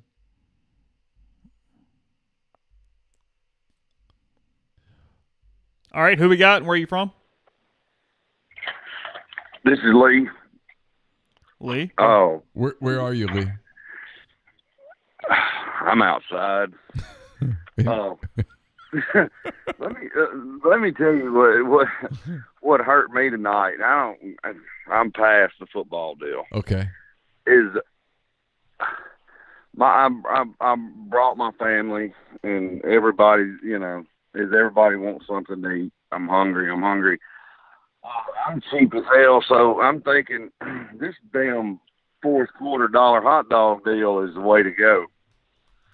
So I held everybody off. Fourth quarter gets there. We walk down. Guess what? They're out. No hot dogs. They are out of hot dogs. That's a sin. And, yeah, it hurt. It hurt a lot. And then I went from spending $4 to like $40 all, and then it was just. What'd you do for the $40? What'd you get? What'd you get? Oh, shit, some pizza, maybe a Chick-fil-A sandwich, pizza. I don't have a clue. They had all kind of stuff, which I guess everybody was. What's your pizza of choice? When you in a desperate moment, does it matter, or is there something specific you want?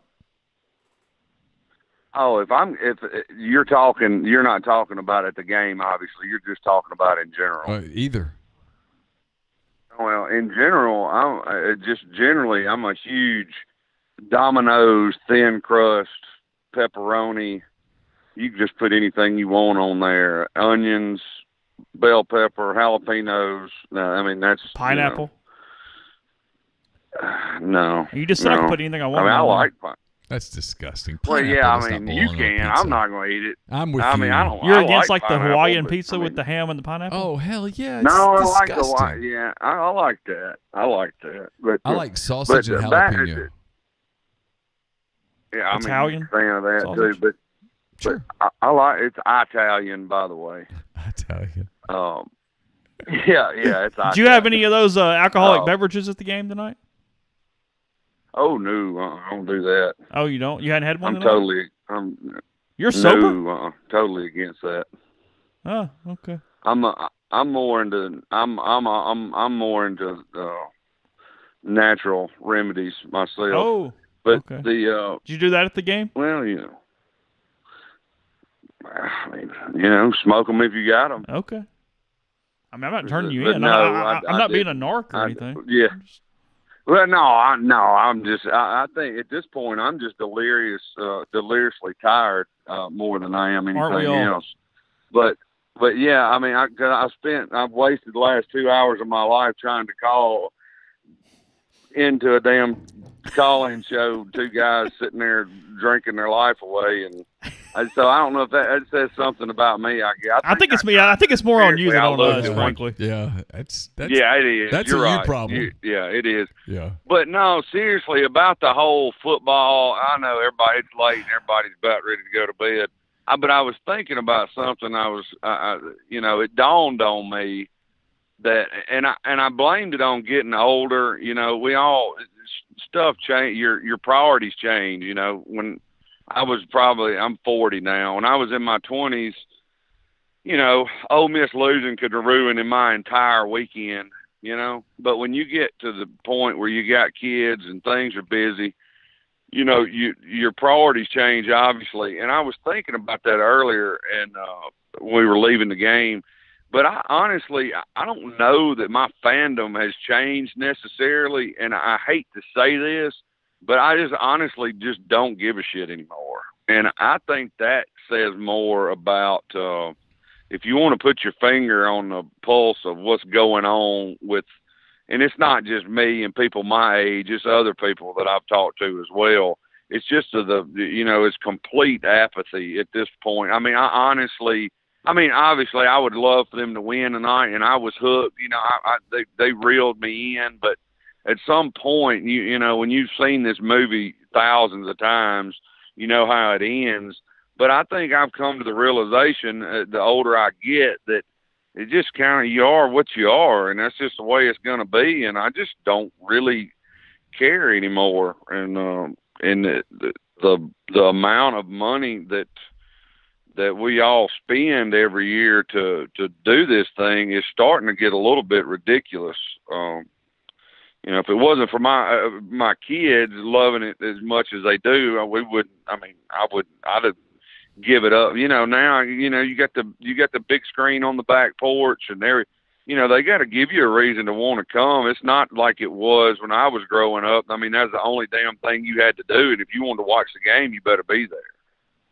I agree. So, I just think that's and I had missed, I bet you I can count on one hand the home games I've missed in 35 years.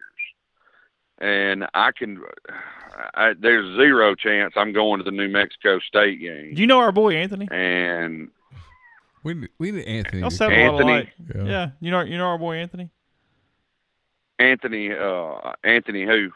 I'm not sure. You weren't hanging around last week, huh? No, okay. Well, no, I listen to you. Okay. Y'all get me through.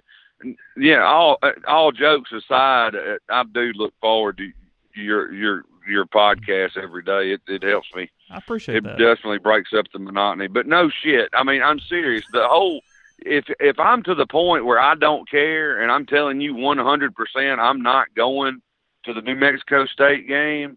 I don't know where the people that were just halfway in, where they're at. I mean, now I may go to the LSU game, but the only reason I'll go is I can have family that live down there. They may come up. If they want to go, I'll go. Other than that, I'll just go spend the weekend at the hunting camp. I can watch the first 10 minutes, and when I know the damn game's over, I can cut it off. Thanks for the call. Yeah, appreciate it. I understand. Go right back here. Yeah. Grab another one. Let's see. 1 second. Give me a second. He was kind of worked up. I'm saving this number. How many times did you call tonight? I really kind of welcome your persistence here. Hey Chase and Bubba, how y'all doing tonight? Hey Bubba, what's up? All right, I had to call back again and tell y'all what happened. I was being too loud. Okay. My wife, she said, "You talking too loud, get the hell out of the trailer." She went out. She'd take the trash out and the dog out. She done locked me out of the trailer. Oh, no. So I'm sitting here on the porch in the front. At least she gave me a blanket, I'll say that. I ain't lying to y'all either. I'm being straight up. What's her name? I'm just a little bit drunk. What's your wife's name? Mary. Mary. So anyway, she done like me. She does this about twice a month. You got like a quilt, an electric blanket. Give me a throw. Give me a description of Mary. I want to have a mental picture of Mary. Kind of set the stage, if you would. She's right good looking. I mean, you know, she's got some weight on her though. Just to let you know. I mean, you know, we've had 4 youngins, so you know. But that's just the way it rolls. But anyway, how many girls? How many boys? Two and two, or 3 and 1? What do you have? No, man, I got 4 girls. 4 My girls. last sale. I ain't gonna lie to y'all. So your sperm are slow. Yeah, they, well, you know. It's okay. It's all right. I don't know if they're mine or not. Half the time, I ain't gonna lie to you. Well, Mary's a good-looking woman. So I get it. Well, she used to be, but you know, things change. People get old. Hell, I'm almost 50 this year. Anyway, that's old. She locks me out about twice a month, but I got an electric blanket. But anyway, it's all right. But anyway, I was getting ready to tell y'all some of these guys are so, you know, they're just boring. Jeffrey called, and I actually like that. But you know, anyway, I just look forward to what the conference on the coaches thing on Monday that they have, because you know you and Neil like both. backstab. I love it. You love that dang It's my thing. favorite 30 minutes of the week. Yeah, I tell you what, excuses are like backstab. Everybody's got one. They all stink, you know. Yeah. So anyway, thanks for taking my call again. Absolutely. Yep. Appreciate it. I was trying to answer right there, and it was a missed call. Call back. I'll take it. It's only 12:44. We'll keep going. What the hell? What? Guys, Addison says 1 a.m. on a Saturday, and this is what I've chosen to do with my life. I mean, I'm beginning to wonder that a little bit, Yeah, but hey, I mean, it's. I'm starting to question my own, because my wine bottle's completely empty. Are you really completely out? Yeah, I'm thinking I can't you got decide, a whole bottle? I can't decide whether to open. Who's with us, and where are you from? Hey, it's Jared in Gulfport. Oh, hey, Jared. How are you? Hey, Jared. Hanging in there, watching the Air Force nightcap. Yeah. They're playing at Hawaii. Oh, we've kicked off at 10. We're doing BYU Boise State. So yeah, BYU up 28-25 with 2:17 to go. Hey, that puts us tied for first in our division in the Mountain West if Boise loses that one. Oh, so, you know, there you go. Big night. Hanging on for dear life. Good luck. Yeah. So, and y'all be pleased to know there was a drive to start the third quarter that took half the quarter. Ooh, so that is moving exciting. right along. That But is Hawaii throws the ball a lot. So that is a game's taking sports way longer. writer's wet dream. Yeah, but we're playing Hawaii, and they throw the ball a bazillion times a game, so the game's taking longer than it should. But Air Force football aside, so on our game, kind of an observation, see if you guys agree or disagree, and then a question. So the observation, it seemed to me tonight was maybe the first time that every coach on our side got completely outcoached with the exception of McIntyre. He seemed like he did a pretty good job, and our guys just got gassed there at the end. And then the question, it seems like Corral just throws deep a lot, like all the time. Like I remember, I forget exactly when it was late in the game, and it was 3rd and 2, and I think we were down 3 maybe, and he threw the deep ball and it was incomplete. Yeah. Do you think that's maybe like a remnant of a Longo type thing? I think it was the play call. Maybe learned or something? No, listen. As much as it would be fun to blame this on Phil Longo, I think he is completely blameless. Yeah, and thanks, Jared. We'll talk about it as we come on. Yeah, no, Longo's blameless. It was the play call, my opinion. Yeah. I think that's exactly what it what it was. I think it was the play call. They have abandoned the mid-range game, and it's a huge problem. It's the story of the game, in my opinion, from that standpoint. I think that's the thing to really take is there's no way to get a rhythm and continuity without that. So, caller, appreciate the persistence. Who I got with us, and where are you from? Hey, man, this is Justin from Ridgeland. What's up, Justin? Man, I'm hanging out. I just I had a couple of questions about the QB thing because Neil seems so convinced that Corral was the guy, and so I just wanted to know why you feel like Corral's the guy. Well, I don't necessarily think Corral's the guy as much as I think Plumlee is so one-dimensional that I just worry about the ability to make that work long-term because I've been waiting for a team to do what Texas A&M did tonight, and that is and we definitely didn't execute with him on the field. Yeah, as far as Plumlee goes. But it's kind of like what Chase was saying just then, right, Justin? Which is they can't execute a mid-range game with Plumlee on the field. I mean, I feel like the Corral issue though is we can't execute a mid-range game with him either because he can't make the decision. He's not a good decision maker. And there's no question. Look, it's the line that we used earlier. It's that neither one of them. Yes. They haven't separated Agreed. themselves. No, either way. So you're picking your poison. You're either going, okay, Corral's got the better arm, he's got the worst decisions. Or you've got Plumlee who gives you this run tool that's elite.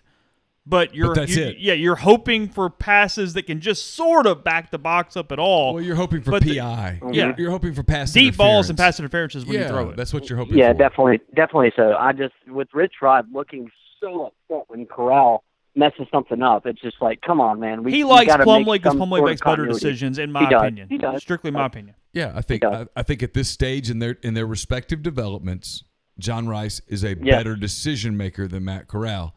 At this stage in their respective developments, Matt Corral's a better passer than Plumlee. Even though he can't.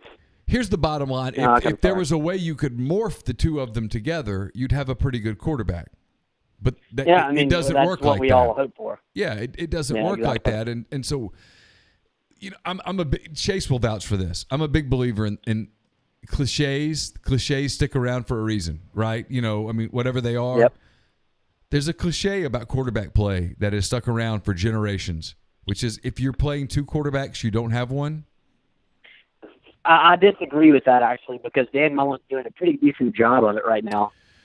Yeah, but his quarterback right now is Trask.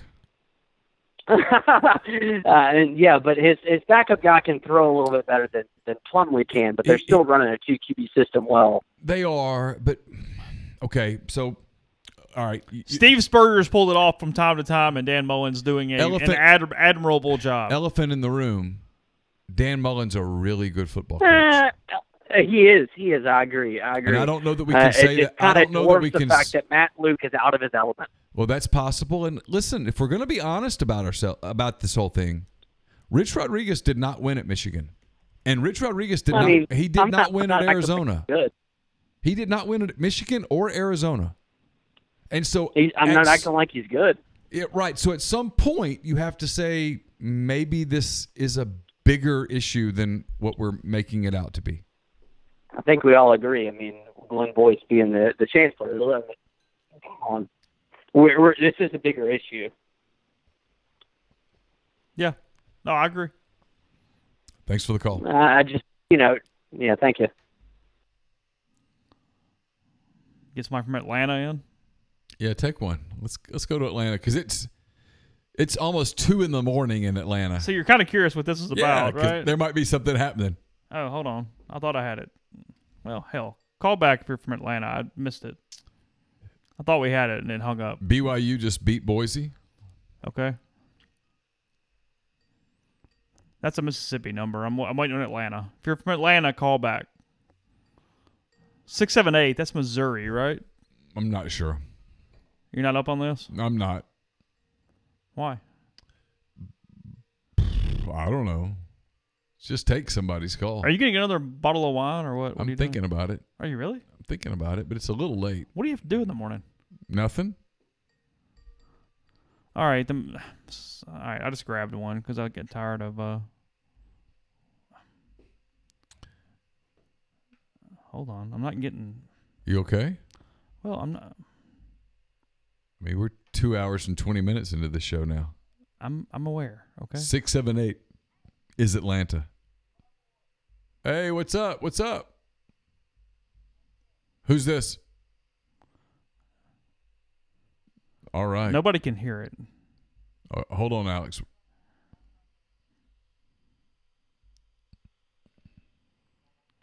Oh, you're here there. Oh, sorry, you are there. Go ahead. Thank you.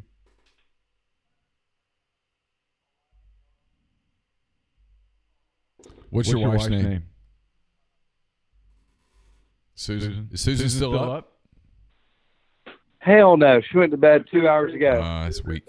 Her two friends are Mallory and Lauren. Are they up? All three of them are blondes. Varying shades of blondes. Are either Mallory or Lauren up where they could talk to us? They're both up right now. Could we speak to one Yeah, of them, they're please, right here. for proof? Yes. But you have to guess. Which one is more blonde, Mallory or Lauren? I will guess that Lauren is more blonde than Mallory. I think you got that right. I'm not sure. You nailed it. So this is Lauren. And this is, hello. Hey, Lauren, what's That's up? Mallory. Hey. What's up? How are you? I'm great. I'm so much better now that I get a chance to talk to you. Oh, good. Yeah. I'm so excited to talk to you. What's happening in the Y'all doing a ATL? good job with this show. I'm sorry? What's happening in the ATL tonight? It's like 2 a.m. and you're talking to us. So It must be a happening night if you're Been a if you're crazy stuck night. watching a YouTube show at 2 a.m. I mean, really, I'm worried for you. Have y'all watched or heard anything about Atlanta sports recently? We got the Atlanta Braves, who just completely suck. The Falcons are terrible.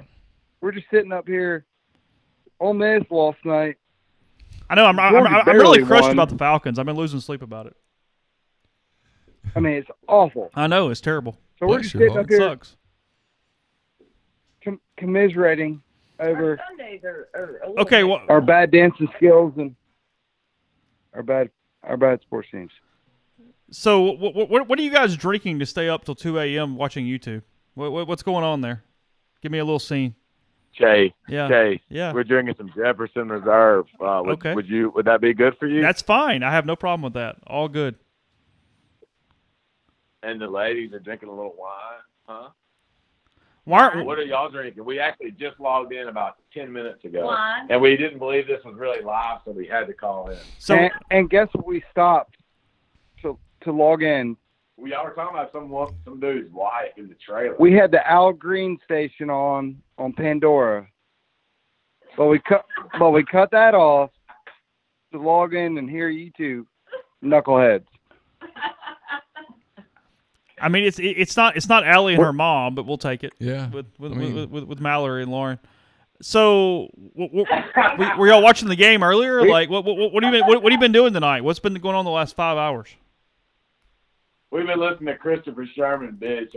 We were God bless we were you. at the Ole Miss Texas A&M game. Jay, tell us about Christopher Sherman. I refuse. No, thank you. All right, well, he's going to be so pissed at us, we'll probably have to jump off now.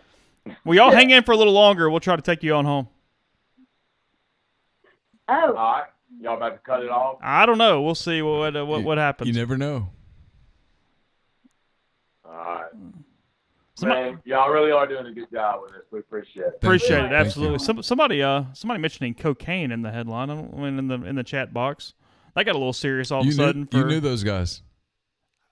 I don't know. You I mean, I know know? Christopher Sherman. I don't know who was calling. No, I'm not. Gotcha. Okay. No, somebody said that. I don't know those guys. I'm not aware. All right, back to the line. Give me a second, caller. Figure this out. Is the night's going on? Hold on. Hang tight. You're fine. You're okay. All right, who we got? And where are you from? I'm Drew. Yazoo City, Mississippi. Live in Madison currently. Brick City. Do you know my cousins Jill and Amy? Wait, what'd you say last name? Jill and Amy McCready. They're from Yazoo City. I don't. Do they still live there? Yeah, no, it's been a long time. Okay. I was curious because I knew you had some relatives from down there. I do. But they're all gone now. I've got to stop looking at the screen because y'all are a little lagging on my TV. So, sorry, it's messing me up. But hey, Neil, have you ever thought of a secondary career in like maybe like a male phone escort? Because apparently all these ladies like really are enjoying calling in to you. Yeah, I have thought about like starting like a male phone sex line or something, but something tells me that it wouldn't go very far. Yeah. Well, I mean, if you it's don't only think on there's a the strong boys, desire for a bunch of bald dudes in their late 40s? I'm gonna guess not.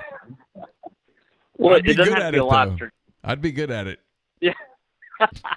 Yeah. Well, I mean, you don't have to have a live stream. You're kind of, I think just the voice alone seems to get it done. I could tell them that I was in my 30s and that I had a head full of hair, and we could go from there. Well, unfortunately, Neil, I'm well on my way to baldness. I'm 27, about to be 28. I looked at a picture of my mom's dad, and at about the age of 29, it was pretty tragic. So it's already heading that way. So I've already started to go short and buzz to kind of ease that transition. Yeah. Any advice? I have some advice. The key thing is once you go to the horseshoe, go ahead and it's over. At that moment, I call that the cul-de-sac. Actually, that's fine. Whatever you want to call it, but once you get to that place, it's over, and you have to accept it, and that's when you need to pull out the razor, and just shave it. And at that point, you need to probably give up some of the carbs because the rounder your body is, when you're bald, just the rounder you look. You lose some of the margin for error. This is tough, man, because I'm already I've lost weight, but I drink too much to lose it in my gut. Yeah. And what do you do, man? I mean, I can't give up drinking. No, what do I do? No, you don't have to give up drinking. The key thing is that you have to kind of give up. If the food is white, like white bread, white flour, white potatoes, you need to give that up. So like paleo type stuff, basically, is kind of the key. Yeah, and then that way you can still drink some calories.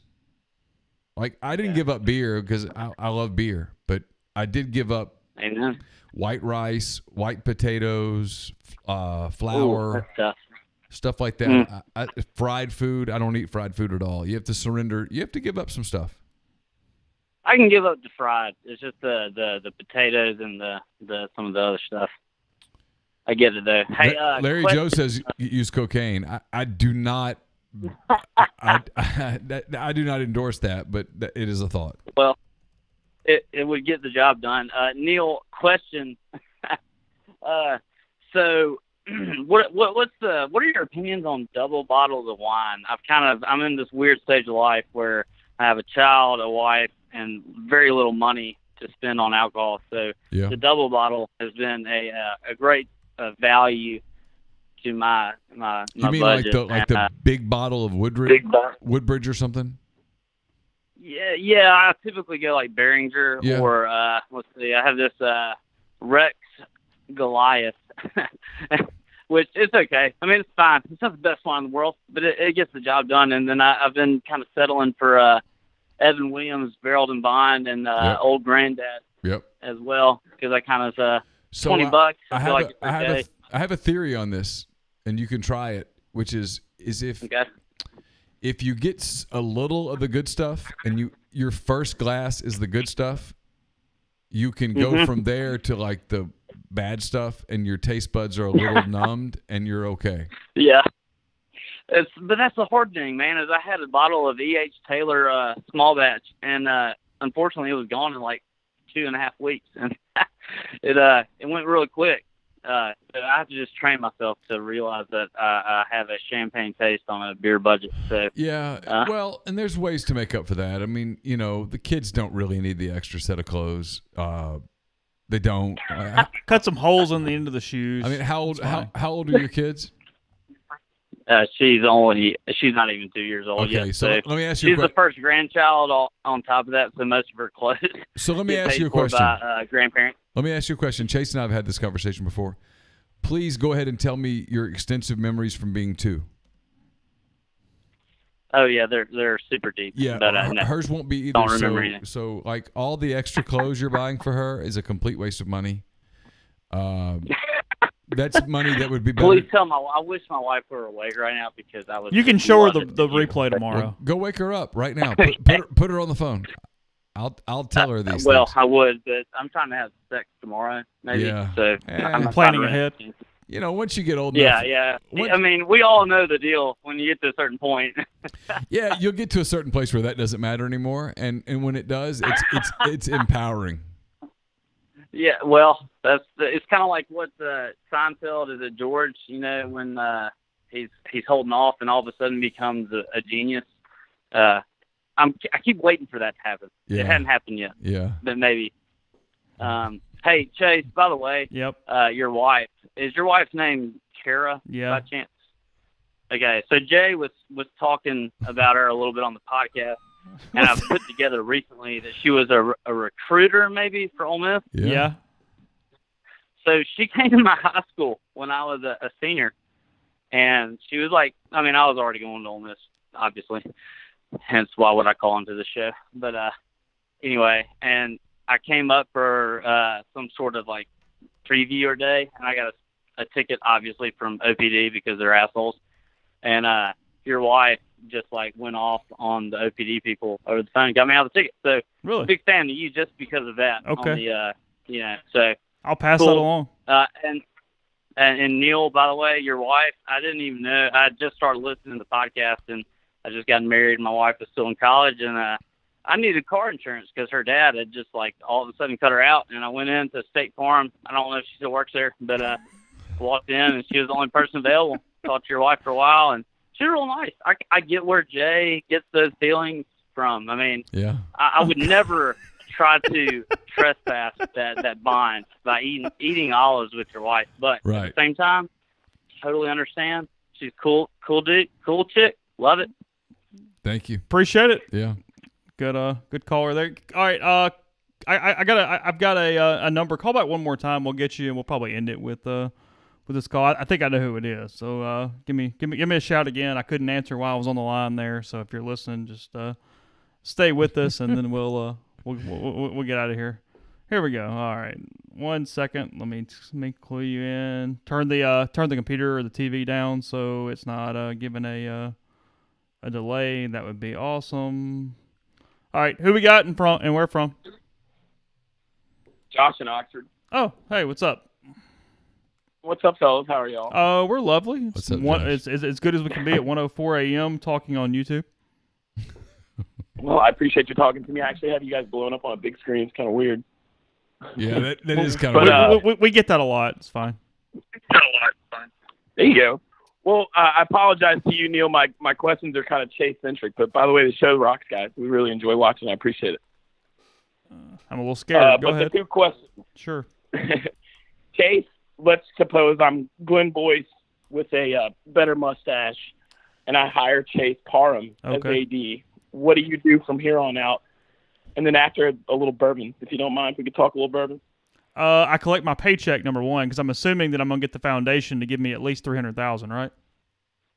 I'm giving you huge money, and I'll even let you be the guy that looks for the job.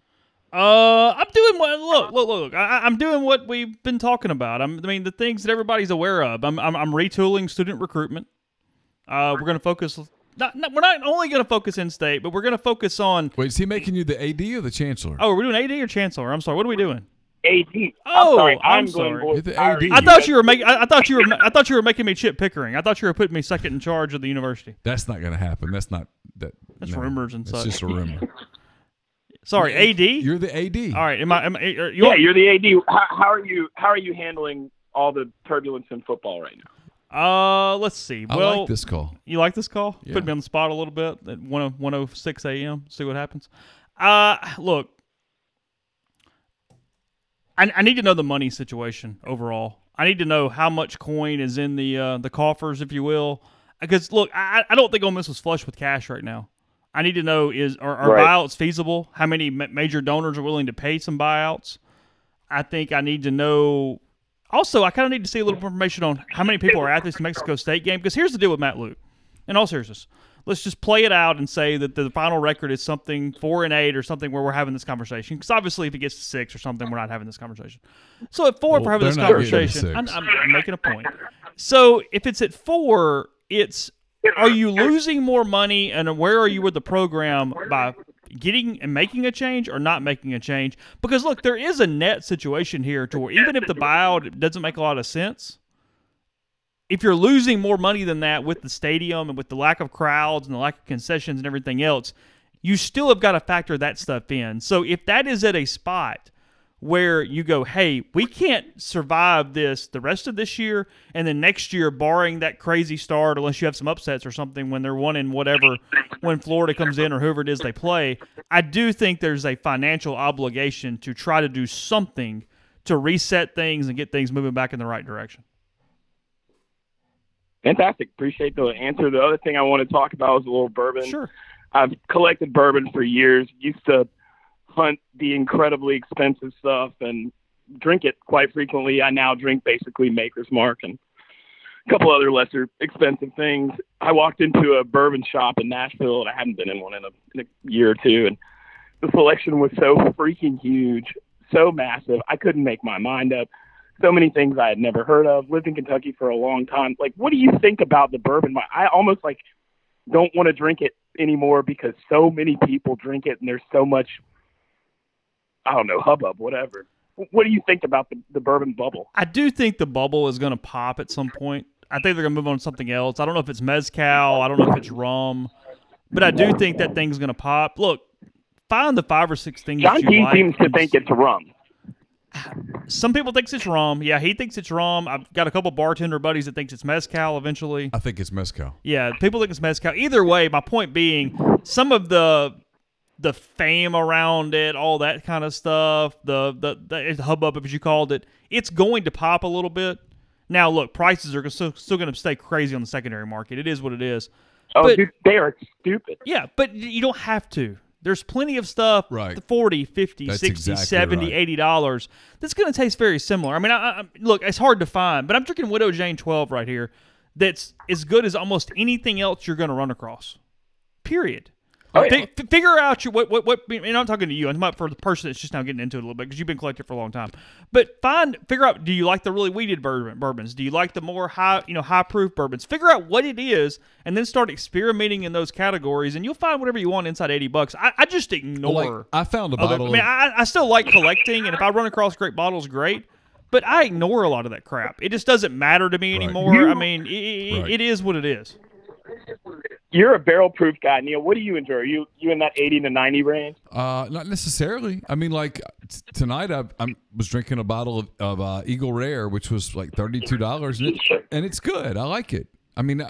I meant proof. 80 you like to the more 90, weeded, lower proof alcohol. stuff than Yeah, the stuff that's going to burn your tongue up, though, aren't you? I mean, I like the 96 to 100 proof.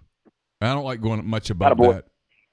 Like Chase likes. That's right in my sweet spot. I like lighter fluid. Chase likes like 140 Yeah, proof. you like the cast drink stuff. You like that 126. Well, I do, but here's what's funny about that. I was talking to a buddy about that a few weeks ago, and I like the complexity that typically you have to find that in that, unless you've got really, really good bourbons at the lower proofs. You know what I mean? It's not even necessarily the heat. It's just that you get more flavor and more complexity at those proofs than maybe you do at the stuff that's 90 or 95, unless we're talking about some really, crazy bottles. I like the high proof stuff. Back in the day, I'm sitting here looking at a bottle of Stag, a bottle of Handy, a bottle of Weller 12, and I take the Weller 12 over any of them. Yeah, I mean, this Widow Jane's like right at 100. It's 49.5. Right on. Man, I appreciate you guys taking the call, and you guys have gone next level with the show. Hand raise, guys. This is awesome. I really enjoy coming home and crying and watching you guys after games. Absolutely. Appreciate it. It is 1:10. I think it is probably time. We're about to wrap. I'm not getting a call in at the moment, so that's probably a good sign that we've been going 2 hours, 38 minutes, and 32 seconds. Okay, we'll put this up as a podcast. We'll do it. I'll do it tomorrow. I'm not doing it tonight. I'm going to bed. Yeah. But either way, appreciate it as always. We'll do it again. Not next week because it's a bye week. We'll do it in 2 weeks when Ole Miss heads to the Plains to face the Auburn Tigers. Probably a lot of the same subject matter, frankly, but that's okay. We'll drink some alcohol. We'll take you through it. It's predictable. And we'll have it. Also, our podcast during the week have been video as well. We're looking at the chat box. We're not taking calls yet for those, but we are looking at it, and we will keep following it as well. So appreciate all the guys hanging out, and we'll talk to you again on Monday for the Oxford Exxon podcast.